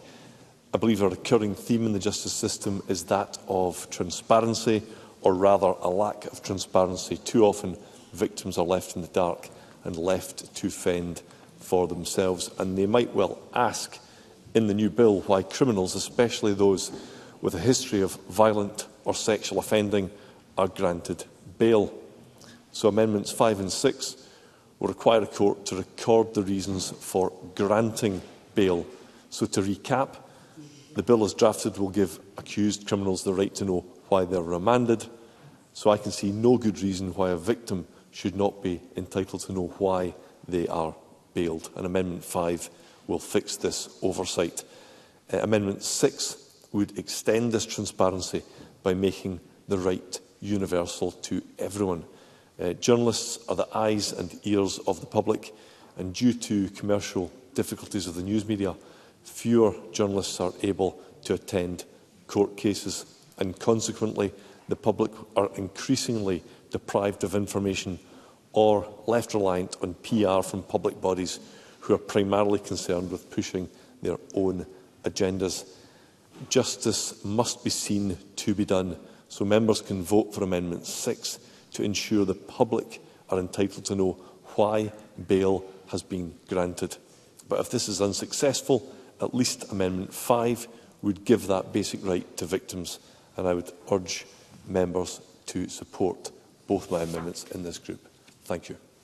Thank you, Mr Finlay. I now call Cabinet Secretary. Presiding Officer, Amendment 5 in the name of Russell Finlay would require the court to state the grounds for granting of bail and have those grounds entered into the record of proceedings. Section 4 of the bill, as introduced, originally required the court to state and record the grounds and reasons relating to decisions to impose remand. At Stage 2, the Scottish Government responded to a committee Stage 1 report recommendation by reducing the recording burden falling on the courts through Section 4 of the bill. Amendment 5 would significantly increase the burden well beyond what the bill required, even on introduction, let alone after the duty to record reasons was narrowed at Stage 2. This is because the vast majority of decisions in relation to bail result in bail being granted. So Amendment 5 would place an increased burden on the courts and a very large cross-section of cases entering the system. This may require further IT changes by the Scottish Courts and Tribunal Service, as this is not information they are currently required to record, as well as add time to thousands and thousands of bail hearings a year. It should be noted there is an overarching legal presumption in favour of bail, which should only be refused where there are good reasons for doing so. As such, in effect, bail is the default position. As I explained at Stage 2, when a similar amendment was debated, any requirements to provide reasons why bail has been granted could simply point to the legal requirement to do so and the absence of any good reason not to. Also, it should be noted that it is already a requirement under existing bail law that whenever the court grants or refuses bail, it must state its reasons for doing so. Therefore, the grounds for granting bail is information the court will already state in open court under this duty. And for these reasons, I would ask members not to support Amendment 5. Amendment 6 would require the court to publish any grounds that require to be recorded under Section 4 of the bill. Presiding Officer, the Information that is to be recorded is intended to be used to help develop a better understanding of why remand is used in Scotland. It is intended that this information will be anonymised and data will be available through statistical publications. However, it is not likely to be published by the court, as Amendment 6 requires, and instead would likely be done via Scottish Government statistics. Presiding Officer, it may be that Mr Finlay considers the publication of information would be to assist individual victims to understand decisions made in cases specific to them. However, publishing case-specific information would raise potential data protection issues, and given the late stage at which this has been proposed, we have not had the benefit of the Information Commissioner's Office input on the implications of this proposal. It is also through the Crown that victims can and do receive information about the court's decision on bail, rather than publishing case-specific information. On the basis of this explanation and the fact that information that is recorded will be available through statistical publications in the future, I would ask members to oppose Amendment 6. Thank you. All right. Russell Finlay to wind up and press a withdraw Amendment 5. Mr Finlay. Yeah, thank you very much. The Cabinet Secretary talks about reducing the burden on courts, and if I understand it, it still remains that remand decisions will be recorded according to the bill, despite the changes that were made at stage 2. It seems entirely reasonable and proportionate to therefore record the reasons for bail being granted. This is about equality between the rights of victims and complainers, and I believe they should have the same right to information as has been given to the accused. I also don't accept the Cabinet Secretary's explanation about possible data protection issues. That sounds a little bit weak, to say the least. What goes on in courts, the decisions made by courts, ought to be a matter of clear public record, and it would be no great hardship for the courts to make available to a member of the public or to a member of the media to seek the details of why a bail decision has been reached, but I will give way yes. Cabinet Secretary. Presiding Officer, I wonder if Mr Finlay can advise the Chamber that when he was drafting and doing his research and thinking with regards to these amendments, if he made an approach to the Information Commissioner's Office, because I would like to assure him that data protection and the rule of law is not something that I have conjured up. And I also wonder if Mr Finlay would acknowledge that the Crown have a responsibility to be informing victims, and victims can and do receive information via that route.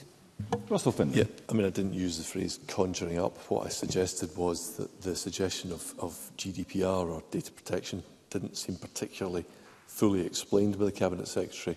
I think the courts are well used to journalists and indeed members of the public having in theory at least the right of access, the right to access this information. And this principle, these amendments, just extend that and formalise that right in quite an important area. So, thank you.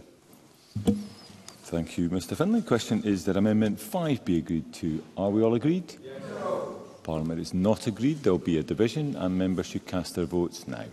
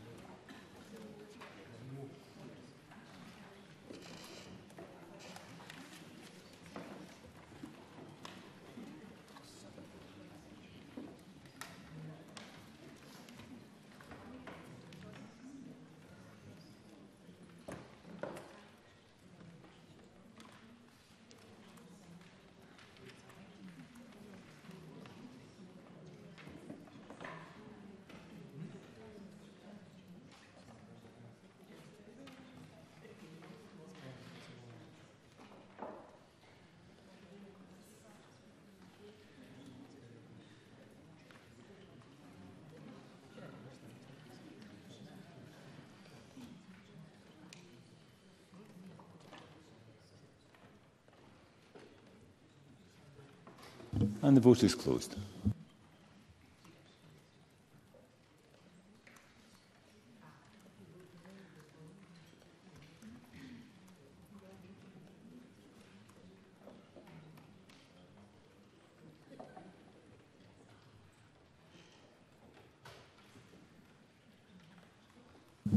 And the result of the vote on amendment number 5 in the name of Russell Finlay is yes 28, no 83. There were no abstentions. The amendment is therefore not agreed. I call amendment 6 in the name of Russell Finlay, already debated with amendment 5.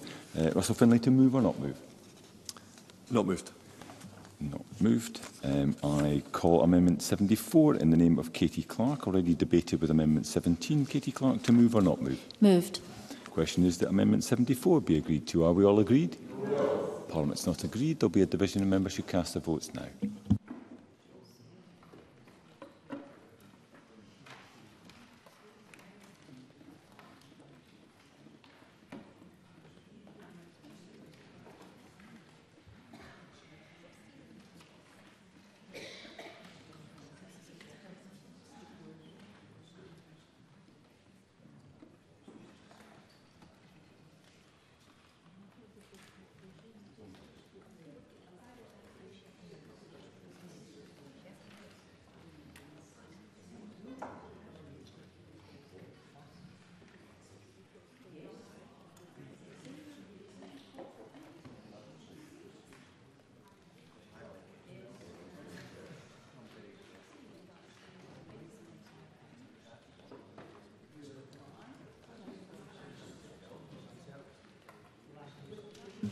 And the vote is now closed.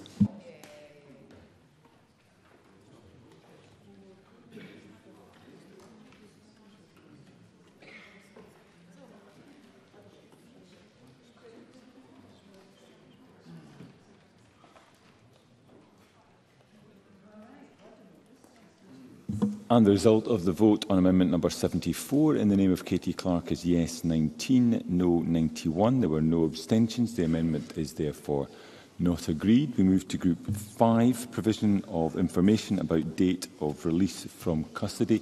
Just to advise the Chamber that the intention would be to get through this group, after which there will be a short comfort break, particularly for the participants in the debate. With that, I call Amendment 75 in the name of Pauline McNeill, grouped with Amendments 5, 85 and 989 and 90. Pauline McNeill to move Amendment 75 and speak to all the amendments in the group. Thank you, Presiding Officer, for that good news. Amendment 75 inserts a new section which will require the Scottish Ministers to take all reasonable steps to ensure that victims are made aware that when an accused person is admitted to bail, as distinct from notification following release from prison after serving a sentence. A report published by the Scottish Government in February looked into the experience of families who have fallen victim to domestic abuse, and female victims of domestic abuse told interviewers that the investigation, prosecution and sentencing for domestic abuse offences did not adequately reflect the sustained level of severity or impact of abuse experience. And one woman told of her harrowing experience in the run-up to the court case. She said that the police sergeant phoned me the following afternoon to tell me that my abuser had been released on bail and that he was released about an hour to 2 hours ago, and if I'm in the house, make sure I get out because he'll be there any minute. Over recent months, I've been meeting with people, I think we all have, who have had lived experience of the criminal justice system as victim complainers.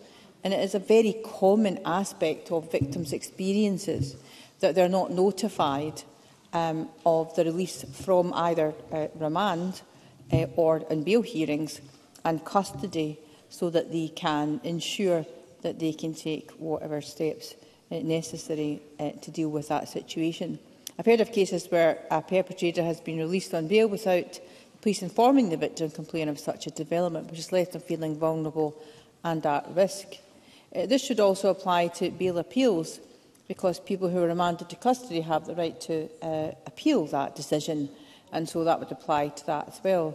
So adding an amendment to ensure that a person against whom the offence is alleged to have been perpetrated is aware of the court's decision to grant bail would surely ensure the safety of victims of crime. So Amendment 90, Scottish Ministers must take all reasonable steps to ensure that a person entitled to receive information under subsection 1 and is aware of the right to the information and given every opportunity to intimate that they wish to receive that information. So again, I think it's one of these issues that goes to the heart of the bill, and it's the right of victims who come forward and will obviously have their day in court. But prior to that, I think there possibly may be an omission in the bill in relation to the right of victims and complainants to be aware where someone has been granted bail, certainly in serious cases, as distinct from notification from those who are released from prison. Thank you very much. Thank you. Russell Finlay to speak to Amendment 9 and other amendments in the group. I believe it's Amendment 8. No? Sorry. Did you say 9? Sorry. Yes, it's number 9, Mr Finlay. Right. Apologies.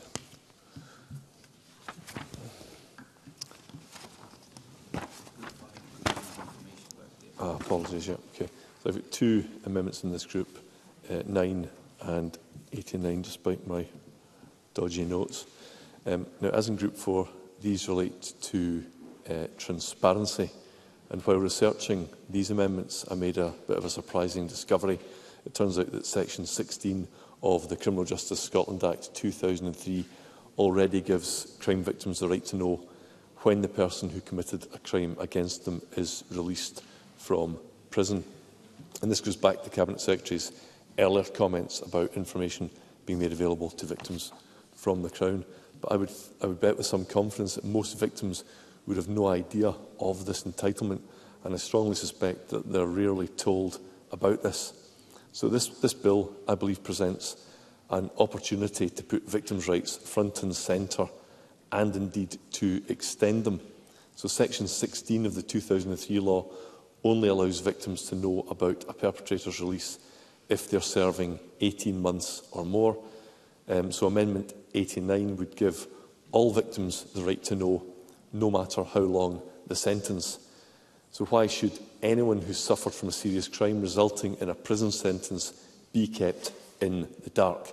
So for clarity, Amendment 89 would give victims the right to know, no matter how long or short the sentence. That brings me back to my opening comments about transparency, and indeed the earlier comments from Group 4 about the importance of journalists to the justice system. Amendment 9 would create a simple database which records prisoner release dates. When someone is sentenced, the public rightly expects to know details of the sentence. So surely it follows that people are also entitled to know how much time is actually served.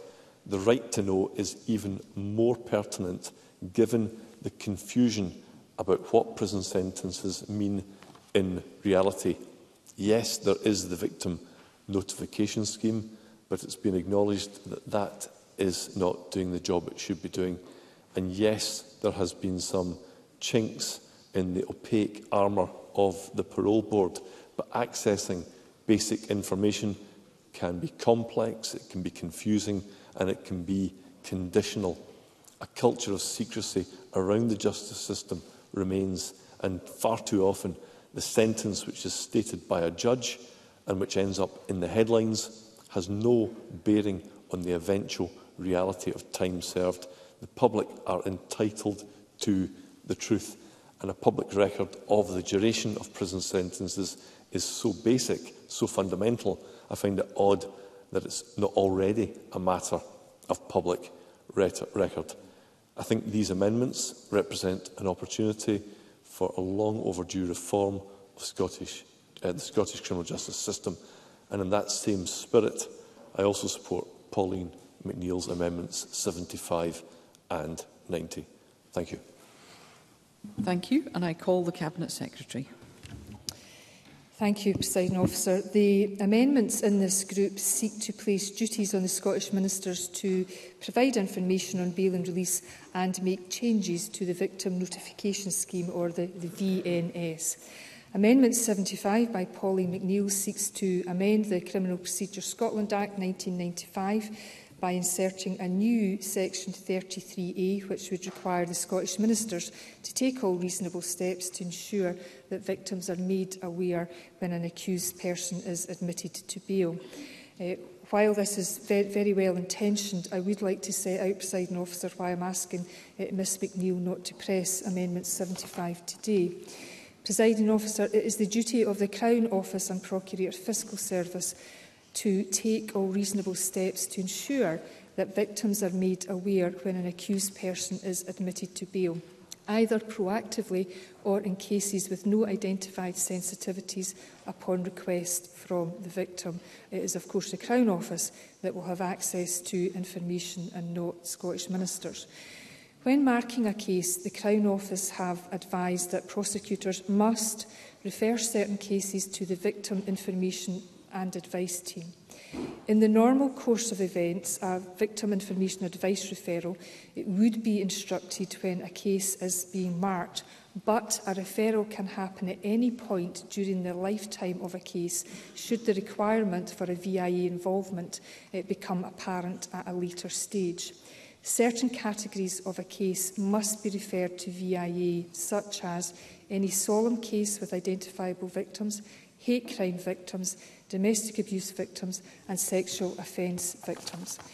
There is also general discretion for a legal member of staff to refer any case to VIA where they consider a victim would benefit from that service.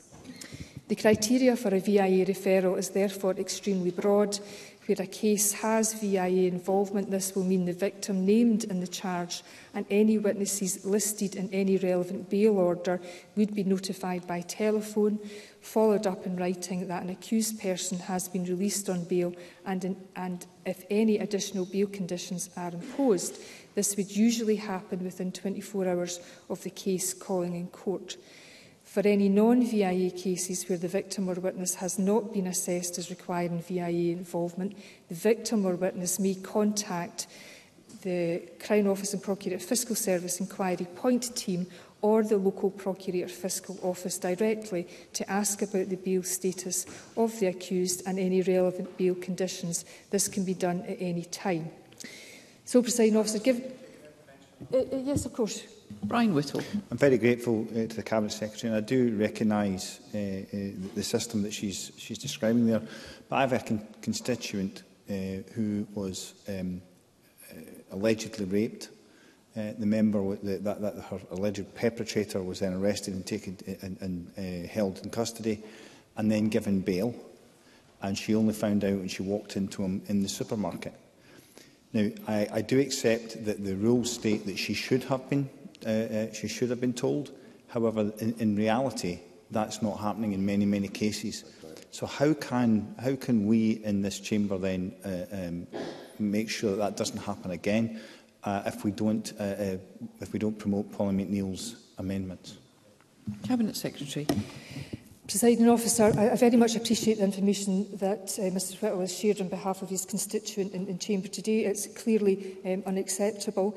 I suppose that the point that I'm making to Ms McNeill is that the endeavours, the purpose of her amendment actually in effect already exists, but perhaps in more detail in law. But of course the member points to issues of practice and the events that he describes are of course unacceptable. And I'm quite sure that he will be pursuing that vigorously on behalf of his constituent, and if he wishes to keep me informed, I would be more than happy to receive any further information or communication from him. Presiding Officer, just in summary to Ms McNeill's Amendment 75, given the approach that I've described taken by the Crown Office, it should be taken by the Crown Office through the operation of the Victim Information and Advice Service, and the fact that any victim not covered by VIA can ask the Crown for this information at any time. I would ask Ms McNeill not to press Amendment 75.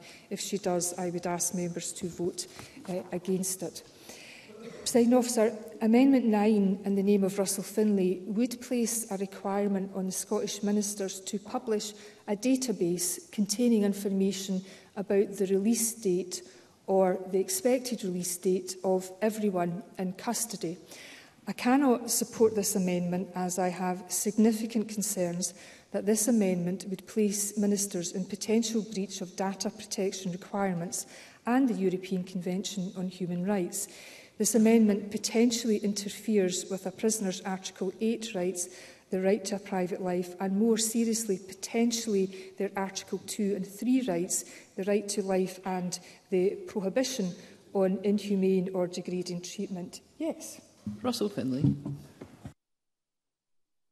Can we have Mr Finlay's microphone, please? Just curious if the Cabinet Secretary could perhaps expand on the specific issues of GDPR or data protection that she refers to. Cabinet Secretary. Well, I'm sure I don't need to give Mr Finlay a lecture on GDPR or the importance of the European Convention on Human Rights, but it may be more useful to Mr Finlay, or indeed Chamber, if I give a practical example of how his proposition, detailed in Amendment 9, could put people at risk. Say, for example, there was a woman in the female estate who was at significant risk of further abuse from her partner or ex-partner. If ministers were to publish her release date, it would make that information freely available to the person who intends to harm her, who could simply wait outside the establishment she was held in on her published release date, and the Scottish ministers would have provided him with that information. And to be frank, Presiding Officer, this is not a risk that I am willing to take. And while I appreciate that the motivation behind this amendment is not to cause harm in the way that I have described, but it is a possible outcome. And if Mr Finlay's amendment is intended to ensure that victims have more information about the prisoner's release date, then the Victim Notification Scheme provides that route. And we are, of course, extending access to information about prisoners' release to victim support organisations under Section 11 of this bill. It is for those reasons that I ask Mr Finlay not to move Amendment 9, and if he does, I would strongly recommend members vote against it. Turning to Amendment 89, also in the name of Russell Finlay, this amendment would amend the Victim Notification Scheme for victims of prisoners serving sentences of 18 months or more by removing this threshold of 18 months. This means that the remit of this scheme would be extended so that every victim where the perpetrator had received a sentence of imprisonment would be eligible regardless of the sentence length of the perpetrator. However, there is already a branch of the Victim Notification Scheme for victims of prisoners serving sentences of less than 18 months, which was brought in by the Victims' Rights Scotland Regulations 2015. Those regulations inserted Section 27A into the Victims and Witnesses Scotland Act 2014, which has been enforced since 2015. Section 11 of the bill builds on this by adding new Section 27B into the 2004 Act to give victim support organisations the right to information about the release of these prisoners too. The information provided to victims under two branches of the VNS differs slightly, as it is appropriate for more detailed information to be available for longer sentences, which are usually imposed for more serious offences. However, information in relation to prisoner release and, where applicable, licence conditions imposed for the purpose of protecting the victim are shared under both branches of the scheme. And in terms of the review that's just been undertaken into the Victims Notification Scheme, Mr Finlay might be interested in recommendation 15, which makes comments on some potential improvements in and around information around short-term prisoners and their release. Given that this amendment, Presiding Officer, would result in two simultaneously but different schemes applying to prisoners serving less than 18 months, it's not clear how these two schemes would operate or interact with each other, and the amendment seems likely to bring a significant degree of chaos to the process. And I am concerned about the impact that this could have on victims. It is crucial that they can be certain about their entitlement to information. Unfortunately, this amendment simply won't do that, and I'm sure that Chamber will agree that we cannot legislate in a way that will undermine victims' rights rather than enhancing them. Furthermore, such a substantial change to the VNS process requires proper scrutiny, including consideration of the views of victims, rather than being brought in at stage 3 of this bill. This is also, as I've said, a matter of the independent review of the Victim Notification Scheme and the recommendations contained in its report to consider. I do not think it's appropriate to preempt any changes to the VNS at this stage, given the need to collaborate with partners and victims' organisations on the VNS review recommendations and the possibility of changes to the scheme in the future. The Scottish Government is working with these partners as a matter of priority to develop a response to the report, which we will publish as soon as we can. I understand the appetite to make changes to the victim notification scheme, but I would ask Mr Finlay not to move Amendment 89 and to engage with the work. Yes. Russell Finlay. Yeah, just to be completely clear, I think the Cabinet Secretary is suggesting that the review of VNS and the general direction of travel is that this information relating to Amendment 89 will be forthcoming. Is that indeed the case? Cabinet Secretary.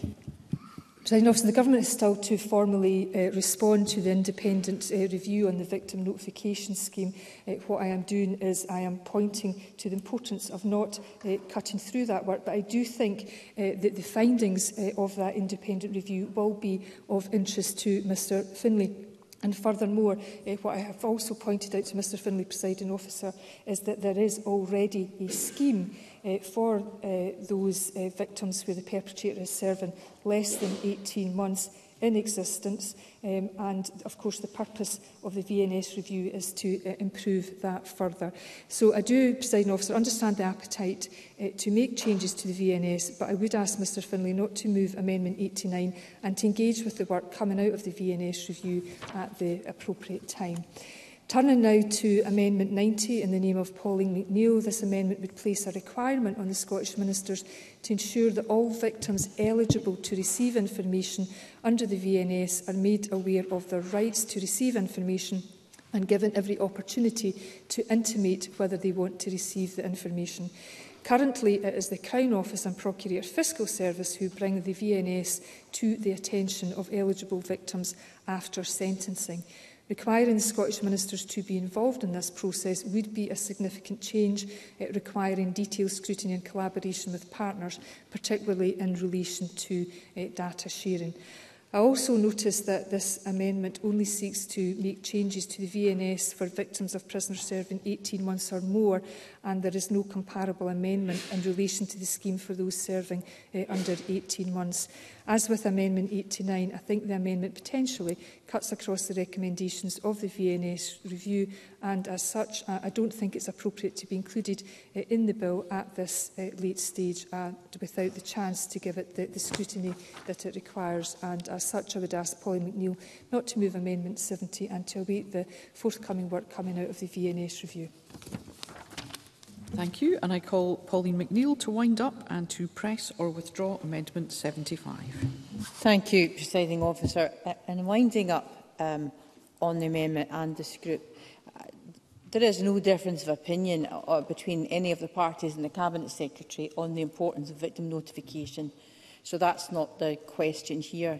I totally acknowledge what the Cabinet Secretary said in relation to my amendment and how it might otherwise have been amended differently, but I think we would have taken the same approach to it. I think it's important to recognise that what Russell Finlay and myself are trying to achieve in this group is to really highlight that it's the system itself which is failing many, many victims. Now, Cabinet Secretary said, yeah, in reality, yes, you can contact the Procurator Fiscal's Office, you can ask these questions, but anyone who's ever tried to phone the Fiscal's Office, even as an MSP, knows how difficult it is. And by the way, I've had this conversation with the Lord Advocate, who says one of the things that she'd like to change about the system. I once wrote to the Glasgow Fiscal and said, is there any chance you could call me, because there's absolutely no possible chance I can get in touch with you because your phone system is totally inaccessible. I'll take her. Russell Finlay. I wonder if the member shares my frustration that as we examined this bill at stages 1 and 2, we didn't have the same level of detailed response that is now being provided by the Cabinet Secretary at stage 3, when it's too late in the day to meaningfully address what we're trying to do. Yes, I would acknowledge that there's a lot of big issues, particularly in part 2, that we have to come on to, that are huge policy areas, and all of which we all have the best of intentions to change. This bill is not out of the scope of this bill to discuss it. What I would plead with the Cabinet Secretary for, this piece of work that's referred to, it is obviously not enough just to have law, and I recognise even if you supported it, it's the system itself. It needs to be fit for purpose. We need to know that if we have a notification scheme, victims will be notified. And I also do recognise that It may not be in every single case that a victim needs to know, but in serious cases of bail and where there are bail appeals, I did think there was an omission in relation to bail appeals, because I would happily stand corrected, but it doesn't seem to be provision for notification where someone who's been remanded to custody and subsequently is successful in their appeal as to whether or not they should be notified. However, I raised it for that very reason to make yes, I'm happy to take care. I'm grateful to Ms McNeill. Pardon me, Presiding Officer. Really just to point to that some of the recommendations in the VNS review are making some very interesting points around automatic referrals as well, which might be of interest. Pauline McNeill. Yes, absolutely. I think we are all interested in making the administration of this much, much better than it already is, and I think the Parliament is at one. However, I'm still proposing to move my amendment. Thank you very much. Thank you. The question is that Amendment 75 be agreed to. Are we all agreed? Yes. The Parliament is not agreed. Therefore, we move to a vote and members should cast their votes now.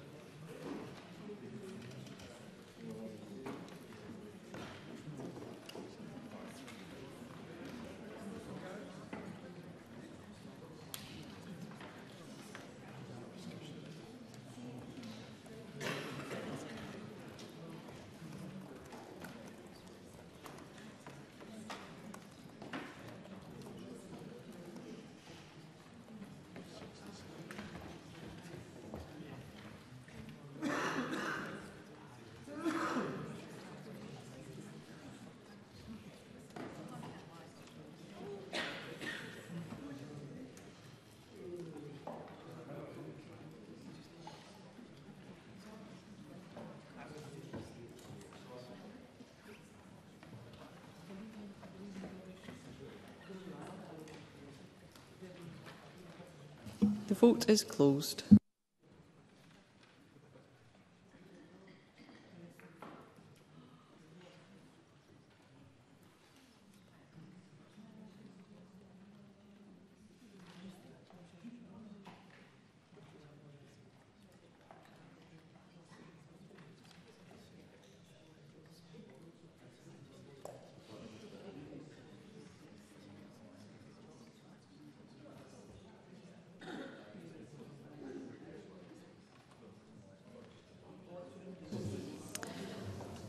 Mr Balfour, I am pleased to confirm that your vote has indeed been recorded.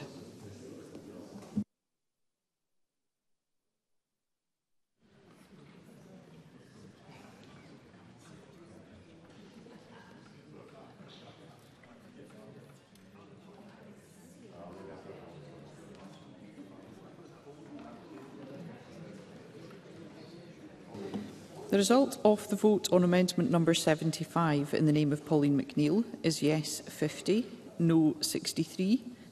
There were no abstentions. The amendment is therefore not agreed. As announced previously, we will move to a comfort break just now for 10 minutes or so, so back around 10:02, but the division bell will ring to advise that we're about to recommence.